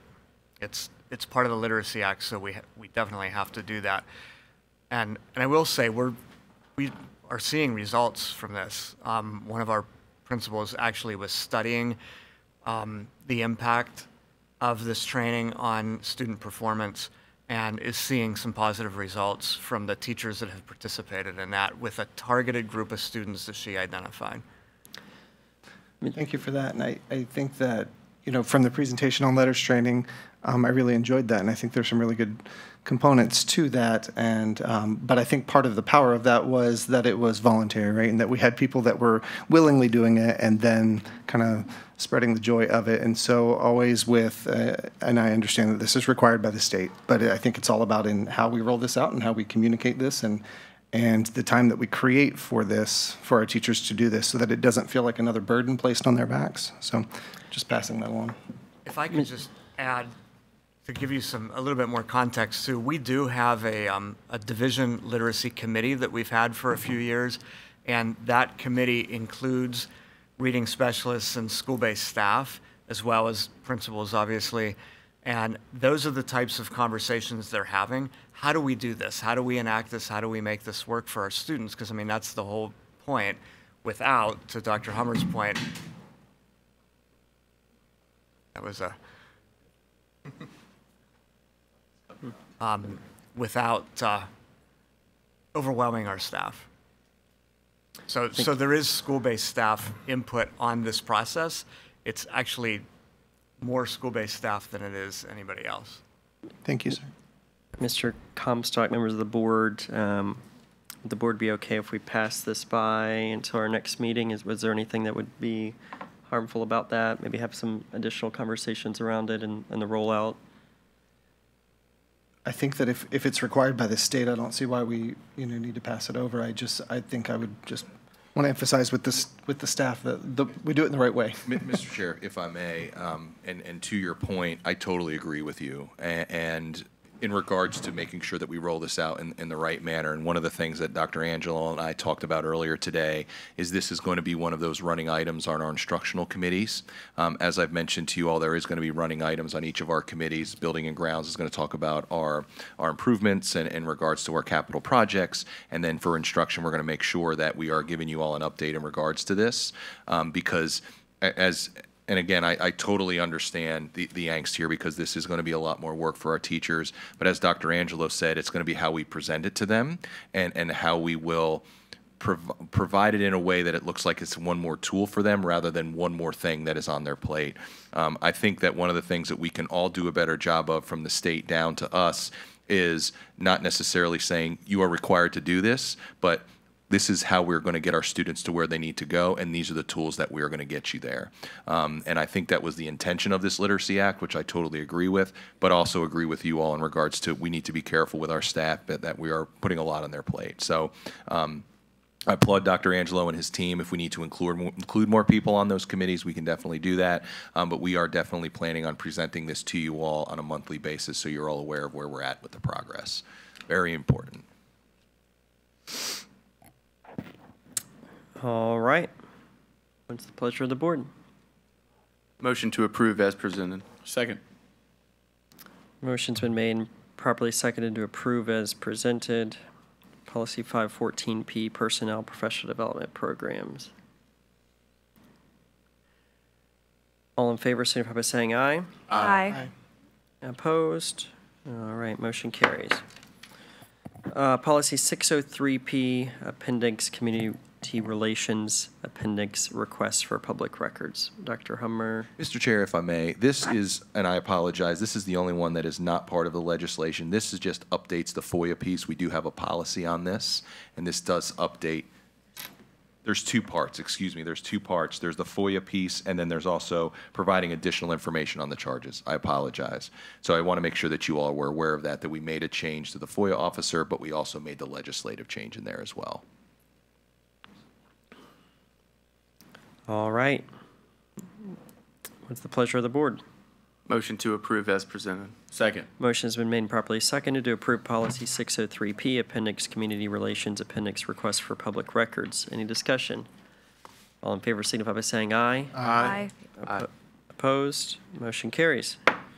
Policy 616P, Community Relations, Commercial, Promotional, and Corporate Sponsorships and Partnerships.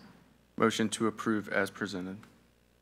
All right, motion has been made and properly seconded to approve. We haven't had the second. Oh, we haven't had a second. Second. All right, now we've got a second. A little slow on me down there. Sorry. Yeah, we had a good flow going on. Yeah. All right, any discussion now that it has motion, policy 616P has been motioned, moved and seconded. Sure, I would like to bring forward to the table a potential motion to amend the policy for the division to require private boosters that utilize school-based names and or private financial support to schools or school-based programs to enter into this agreement, hereby acknowledging the policy through written agreement and specifically agreeing to the prohibitions included in this policy. All right, there's a motion. Is that a motion to amend? Second. All right, motion to amend. Mrs. White, would you like to share? Yeah, I think that some of our boosters could benefit from guidance and structure that this policy provides, and provide serve our students better. There's some things with some boosters in terms of fairness in some of the schools, and I think that this could provide a lot of structure and help us cut down on that kind of thing. Yeah, so there's a motion to amend on the floor. I will share just as an individual board member. I don't exactly know what your intent is of the motion and the context behind it, and it was rather lengthy, and so it would be my recommendation that maybe we address this at another school board meeting, or if you're able to elaborate on some rationale behind it, or there are specific causes for the need for the amendment. Having just heard it a few seconds ago, I'm not inclined to support the amendment at this point without a full understanding of its intent. But other board members may be. So, Mr. Chairman. Mr. Lake. Ms. White, I think just a brief explanation of, we read the policy, it's quite lengthy. What's different than what is written in the policy than what you just said? Because you said to adhere to the agreement and the statements herein. What are you recommending different than what we read? That our boosters, I think that our boosters do not enter into this partnership specifically, from what I understand. And so in doing so, they would be required to follow the guidelines of these, especially coming up to, let's see, there's not a number in here, but there's a couple bullet points that specifically state page 5, statement that all partnerships and sponsorships will be consistent with all federal and state laws, ordinances, school board policies and regulations, all pre-existing school board contracts, and then it goes on, ... about making sure that we're protecting our students from any kind of physical harm. And also I know of some situations with boosters that have been unfair in schools, and I think that that could provide us with guidelines and structure and be more fair. So, Mr. Atkins. So to kind of piggyback on what Ms. White is talking about, going into discussion with her on this policy, it's been noted that some of our boosters do not equally share the funds amongst all the teams that they represent. And this would provide an equitable outcome where we would provide equal funding, same as Title IX would do. So, just so I understand correctly, this policy would direct separate nonprofit organizations on how to direct their nonprofit organization. So this kind of goes along with the policy where it talks about the partnerships. They are a partnership within our school division. Yeah. Should they not be? Mr. Chairman. Mr. Lake. Last line on page 4 says that their agreement with the school will contain how the monies will be spent. Seems pretty clear, I think, from that regard. I think if we can call it that, Dr. Hummer, the principal owns this, right? That is correct. It's his. And so, because there are multiple boosters in our high schools, and I think asking the band boosters to go out and raise money and then say it's going to be distributed to 3, 4 other clubs, that's not going to fly. And so it just seems like with that statement that the principal supports that says how a plan is, how money's going to be distributed, that kind of answers it for me. So I'm aware too of some controversy that we've raised in the division with, we've got some aggressive boosters. They're out there doing it, and they're shaking the trees. So I don't know. As long as the principal owns it, I'm good. I'm good. I trust our principals. Sure. So right now we have an amendment on the floor to the proposed policy change.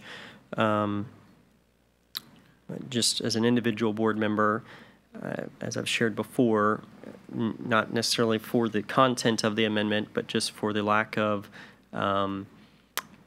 awareness or context of it before it was brought. I think this is too important of a subject to, and the implications are broad-reaching. As Mr. Lake said, this isn't just for athletic groups. There are many other booster, quote-unquote, organizations that reach through a variety of student organizations throughout our system. And so I know I would like to better understand the implications of the proposed amendment before moving forward. So with that, we've got a few options. Right now, there's an amendment on the floor. We could vote on the amendment, or we could move this to a committee potentially if there's a desire to rescind the amendment. Can I make? Mr. Hester, sure. So I do want to ask Dr. Hummer, but Mr. Lake's comment sort of answered it in a roundabout way, the legality of us being able to do something like oversight. Do I agree that booster clubs do need some type, if there's a way of putting together some guidelines and stuff for those boosters, that's something we can look at. I do know that we have more booster clubs that are more aggressive, and then, the perception is that, one team is favored than others. And, I do see where you're coming from, Mrs. White. I'm just sort of wondering actually the legality of this, because those booster clubs have their own tax ID numbers, and they are a separate entity. So is there a way for us to sort of go about doing this, but in a different way? And is that something that we can look at? Because, Mrs. White, I'm in favor for, looking at that. I just need to know we're covering our bases from a legality standpoint by dictating. And, you and I had some discussion before meeting, and that's what brought this sort of question up, is just the legality of it. And, to Mr. Lake's point, it is to the school, the individual school, that those booster clubs are aligned. But is there a way to sort of sort of take a look at this. I don't know if we'd be in a spot to look at it tonight, obviously, but just wanted to, if that makes sense. Sorry. Dr. Hummer, sure. If I may, Mr. Chair, I would make a strong recommendation that, well, let me back up. As a school board, you all can make any policy that you see fit, and I will enforce it. I will enforce that policy. But if I may make a recommendation at the will of the board, I think for any policy that you all recommend, I would agree with Mr. Hester that it should go before council, and we should take a deep dive into any sort of recommendation that we're looking at changing policy, having our staff take a look at it, because as Mr. Hester said, and as Mr. Lake and Mrs. White were alluding to, is they are, and Mr. Monk, you did as well, is they are a separate entity. And we want to make sure that we abide by whatever, and they are overseen by the IRS. I know that, and as Mr. Monk said, they have their own tax code. But if there is a way to kind of provide some structure and supports for our principals, which I sound like that's the direction you all want to go in, then I would want us to take a look at this deeper and have council look at it as well as our staff to make sure that we're not putting something in place that's going to get us in trouble legally. So that would be my recommendation for you all to consider, and more than happy to move forward with looking into it further. All right. Mr. Chairman, I'd like to move that we refer this to committee. Not sure which committee is appropriate, maybe Finance Committee? So we do have an amendment. Mrs. Camry is shaking her head. We could do that. Okay. Second. So we have an amendment on the table. I believe we need to take care of the amendment first before we can. Or she could withdraw. Can rescind. She could. Okay. And we're recommending to move it to the Finance Committee for consideration. Would Finance be the appropriate committee here, or would it be? If I can make a recommendation, if you could just give it to me, and then I can make the determination of what committee it needs to go to. I think right now, initially, we're thinking finance. I think number one, our council needs to take a look at it. And then if it's okay with you all, the will of the board, if I can determine which committee it needs to go through, and then regardless, it'll go through that committee if you're okay with that. So motion to refer this to Dr. Hummer to send to the appropriate committee for further investigation. Second. Motion's been made and properly seconded to refer to the appropriate committee. Any discussion? All in favor signify by saying aye. Aye. Opposed? All right, motion carries. Policy 620. Oh, So, Mrs. Pardon, she did rescind. Mr. Comstock. Rescinded it. Yes, sir. My apologies. Should we proceed with adopting the changes that are recommended currently on? Oh, that's a really good point, Mr. Comstock. I would make that recommendation that we do that, and then we push Mrs. White's recommendations back to me. Motion to approve policy 616P as presented, and then refer to Dr. Yes. Second. Apologies. All right, so the motion is, we've already referred it to committee, so the motion as I hear it is that it's approve 616P as presented. Any discussion? And there's a second on that. Any discussion? All in favor signify by saying aye. Aye. All opposed? All right, motion carries. Policy 620P, Community Relations Strategic Planning. Motion to approve as presented. Second. Motion's been made and properly seconded to approve as presented. Any discussion? Mr. Chairman. Mr. Comstock. Dr. Hummer, in this one, which seems to go along with policy 514P, that new literacy plan, would this require any extra resources? Do we have people identified to take care of these components that are required? Yes. Yep, already on it. Yes, sir. Any further discussion? All right, all in favor of approving 620P, Community Relations, signify by saying aye. Aye. Opposed? Motion carries. Policy 709P, Operations and Finance Budget. Motion to approve as presented. Motion's been made and properly seconded. Thank you, Mr. Atkins. Any discussion? All in favor signify by saying aye. Aye. Opposed? All right. Motion carries. Policy 720P, Operations and Finance Purchasing. Motion to approve as presented. Second. Motion has been made and properly seconded to approve Policy 720P. Any discussion? Seeing none, we will proceed to vote. All in favor signify by saying aye. Aye. Opposed? Motion carries. Next is the portion of our meeting set aside for board member comments. Are there any? Mr. Chairman? Mr. Lake. Congratulations to all the staff, the high schools. 3 very successful graduations. We couldn't have ordered better weather.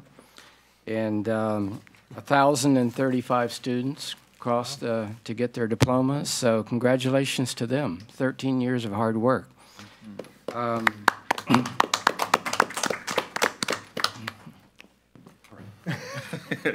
The month of May was, I won't even attempt to recap. I think I had something on my phone for every single night, and there were nights when there was 4 and 5 events. High school, middle school, elementary school, plays, concerts, award ceremonies, some more award ceremonies. It was just quite the month. December and May is like that every year. The end of the first semester, if you will, and then the end of the school year. You just have all this stuff, everything. And if you wanna recharge your batteries, that's where you do it. If all the stuff is stuff, go see a bunch of middle school kids play the trombone. That'll set your world right. The scholarship nights were amazing.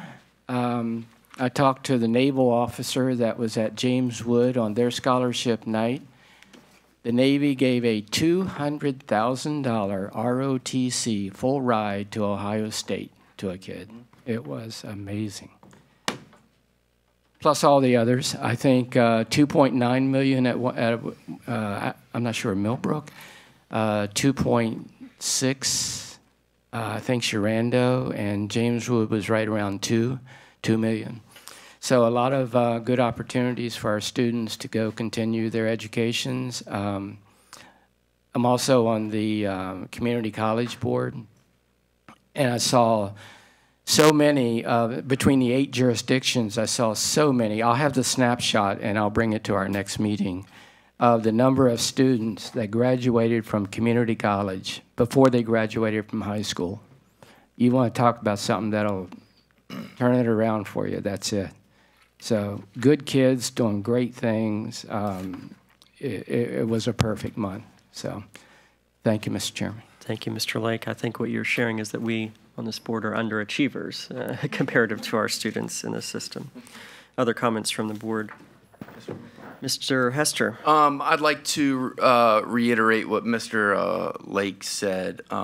You know, just the end of the school year brings just so many good things going on in our school system, and we have a lot of good things. And I was excited to see you have your first graduations as superintendent, because as we discussed, each one is just so uniquely different, and each one is so uniquely you know, impressive. And so it's always fun to see that stuff. And then we had a number of sports teams that went through, you know, very far into their seasons and into post seasons. And it's just, you know, very enjoyable because we have a lot of good stuff going on. I always enjoy getting up in the morning and reading the paper, whether that be the sports section or things like that, and just seeing all the good stuff that we've got going on. That leads me into another thing I'd like to talk about.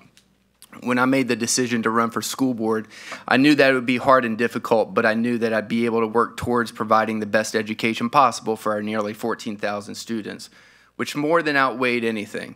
When I was elected, which was a true honor, I knew that everything I did personally and while working in my elected seat would be in the spotlight. We have so much good going on within Frederick County Public Schools. This can be seen on a daily basis in and outside of our classroom. If at any point my personal decisions took away from any aspect of the honored seat that I was elected to, I'd be the first one to step away. There is nothing, and I mean nothing, more important than the education of our children. They will be the ones that lead this county in the future, and they look to all of us, elected or not, parent or not, as their role models. If at any point any elected individual makes personal decisions that take away from the seat and body for which they serve and causes a distraction, they need to step down. Personal actions are not just noise, as they have been referred to by others, and one needs to truly consider what is the best for the body they serve. Please know that I personally take my position very seriously, respect the seat for which I was elected, and honor the body for which I serve. for every elected individual needs to do the same, and if not, it's time to step down. Do what's best for yourself, the community, but more importantly for our school system. Resign, Atkins. Thank you. Other board member comments? Are there any? Mr. Chairman. Mr. Atkins. So I'd like to go ahead and, extend my congratulations to the graduates of 2023 from Sharando, James Wood, and Millbrook. It's an honor to see them walk across that stage, grab their diploma, and move on with life, whether they're going to college, the armed forces, the workforce, or wherever. I also want to congratulate the teachers, staff, bus drivers, maintenance, custodians, and nutrition staff who received awards tonight. And great job to the girls team at Sharando with their tennis. It's great to see them get their recognition tonight as well. I appreciate Dr. Hummer sharing his entry plan with us. I look forward to seeing, exactly how all that's going to take place and the great progress we have for years to come. Addressing the allegations against me, hey, I take that very personally. All I got to say is, I'm going to do better, working on that. But to Mr. Hester's point, you haven't always looked after the community. We've seen it. You've also said that you don't think that parents have a say in their child's education. And in the words of Dave Chappelle, when heroes fall, cowards rejoice. All right, board member comments, are there any? Mr. Chairman. Mr. Comstock. Backtracking a little bit to get back to the celebration of some of the good things happening. That we have so many things to celebrate, so many good things happening with our students, and graduation was just such a wonderful time, great ceremonies, and great way to celebrate our students and their achievements. I want to just extend a thanks to our staff, our teachers, to all of our people that make every day happen for our students, and hope you enjoy and get the well-deserved rest and summer that you deserve. And then I had a couple other comments for the board. I know there's some strong feelings on this board and from the public regarding the behavior of board members and board members' intentions and their conduct. We as a board owe our best to this community, to its citizens, to our teachers and staff, and most importantly to our children. We should be setting a good example and acting as role models in everything that we do. Certain behaviors displayed lately are in no way excusable, and they don't do that. They don't set a good example for our children. They also don't exhibit a commitment to the safety and well-being of this community and the children of this community. We owe this community and our children better. Each of us here has made a commitment to show up and to be here for the students and staff of this division, and I would like to remind each of us of that commitment. We committed to conduct ourselves professionally in a positive way, to work together even when we don't see eye to eye. That being said, I do feel it important to remind the public that no one on this board has the authority to oversee the rest of the board or to reprimand or remove other board members. Each board member is individually and duly elected by the citizens of his or her magisterial district, and those are the people that we each have to answer to. The constituents of Frederick County have the final say and authority to elect and to remove school board members. What we as board members do have is the ability to commit ourselves to showing up and doing the work that we're here to do. There's nothing more important, as Mr. Hester just said, than the education of our children. Please keep that as our focus instead of allowing this board and community to be divided. None of us is perfect. We all have our faults. And I would challenge each of us to do some deep reflecting and make sure that all of our actions are worthy of having little ears and little eyes look up to. What kind of example do each of us want to set for the children of this community? Do we want to show them that recklessness and disregard for others' safety is acceptable? Do we want to set the example that when someone makes a mistake, we should chastise them? While I don't condone the reckless behaviors displayed lately, I am of the mindset that we need to be showing each other in this community compassion, for that's what our children will see. They'll see our compassion and our commitment to their well-being. I'm committed to honoring this body and this community by continuing to make decisions that benefit this community's children, and I hope that each of you will stand alongside me in that effort and do some deep reflecting to determine if that's something that you're each able and willing to do. Thank you. Thank you, Mr. Vice Chair. Any further board member comments? All right, seeing none, I'll entertain a motion. Motion to adjourn, Mr. Chairman. Motion's been made. Is there a second? Motion's been made properly seconded. All in favor, signify by saying aye. Aye. All right, we are adjourned. Thank you.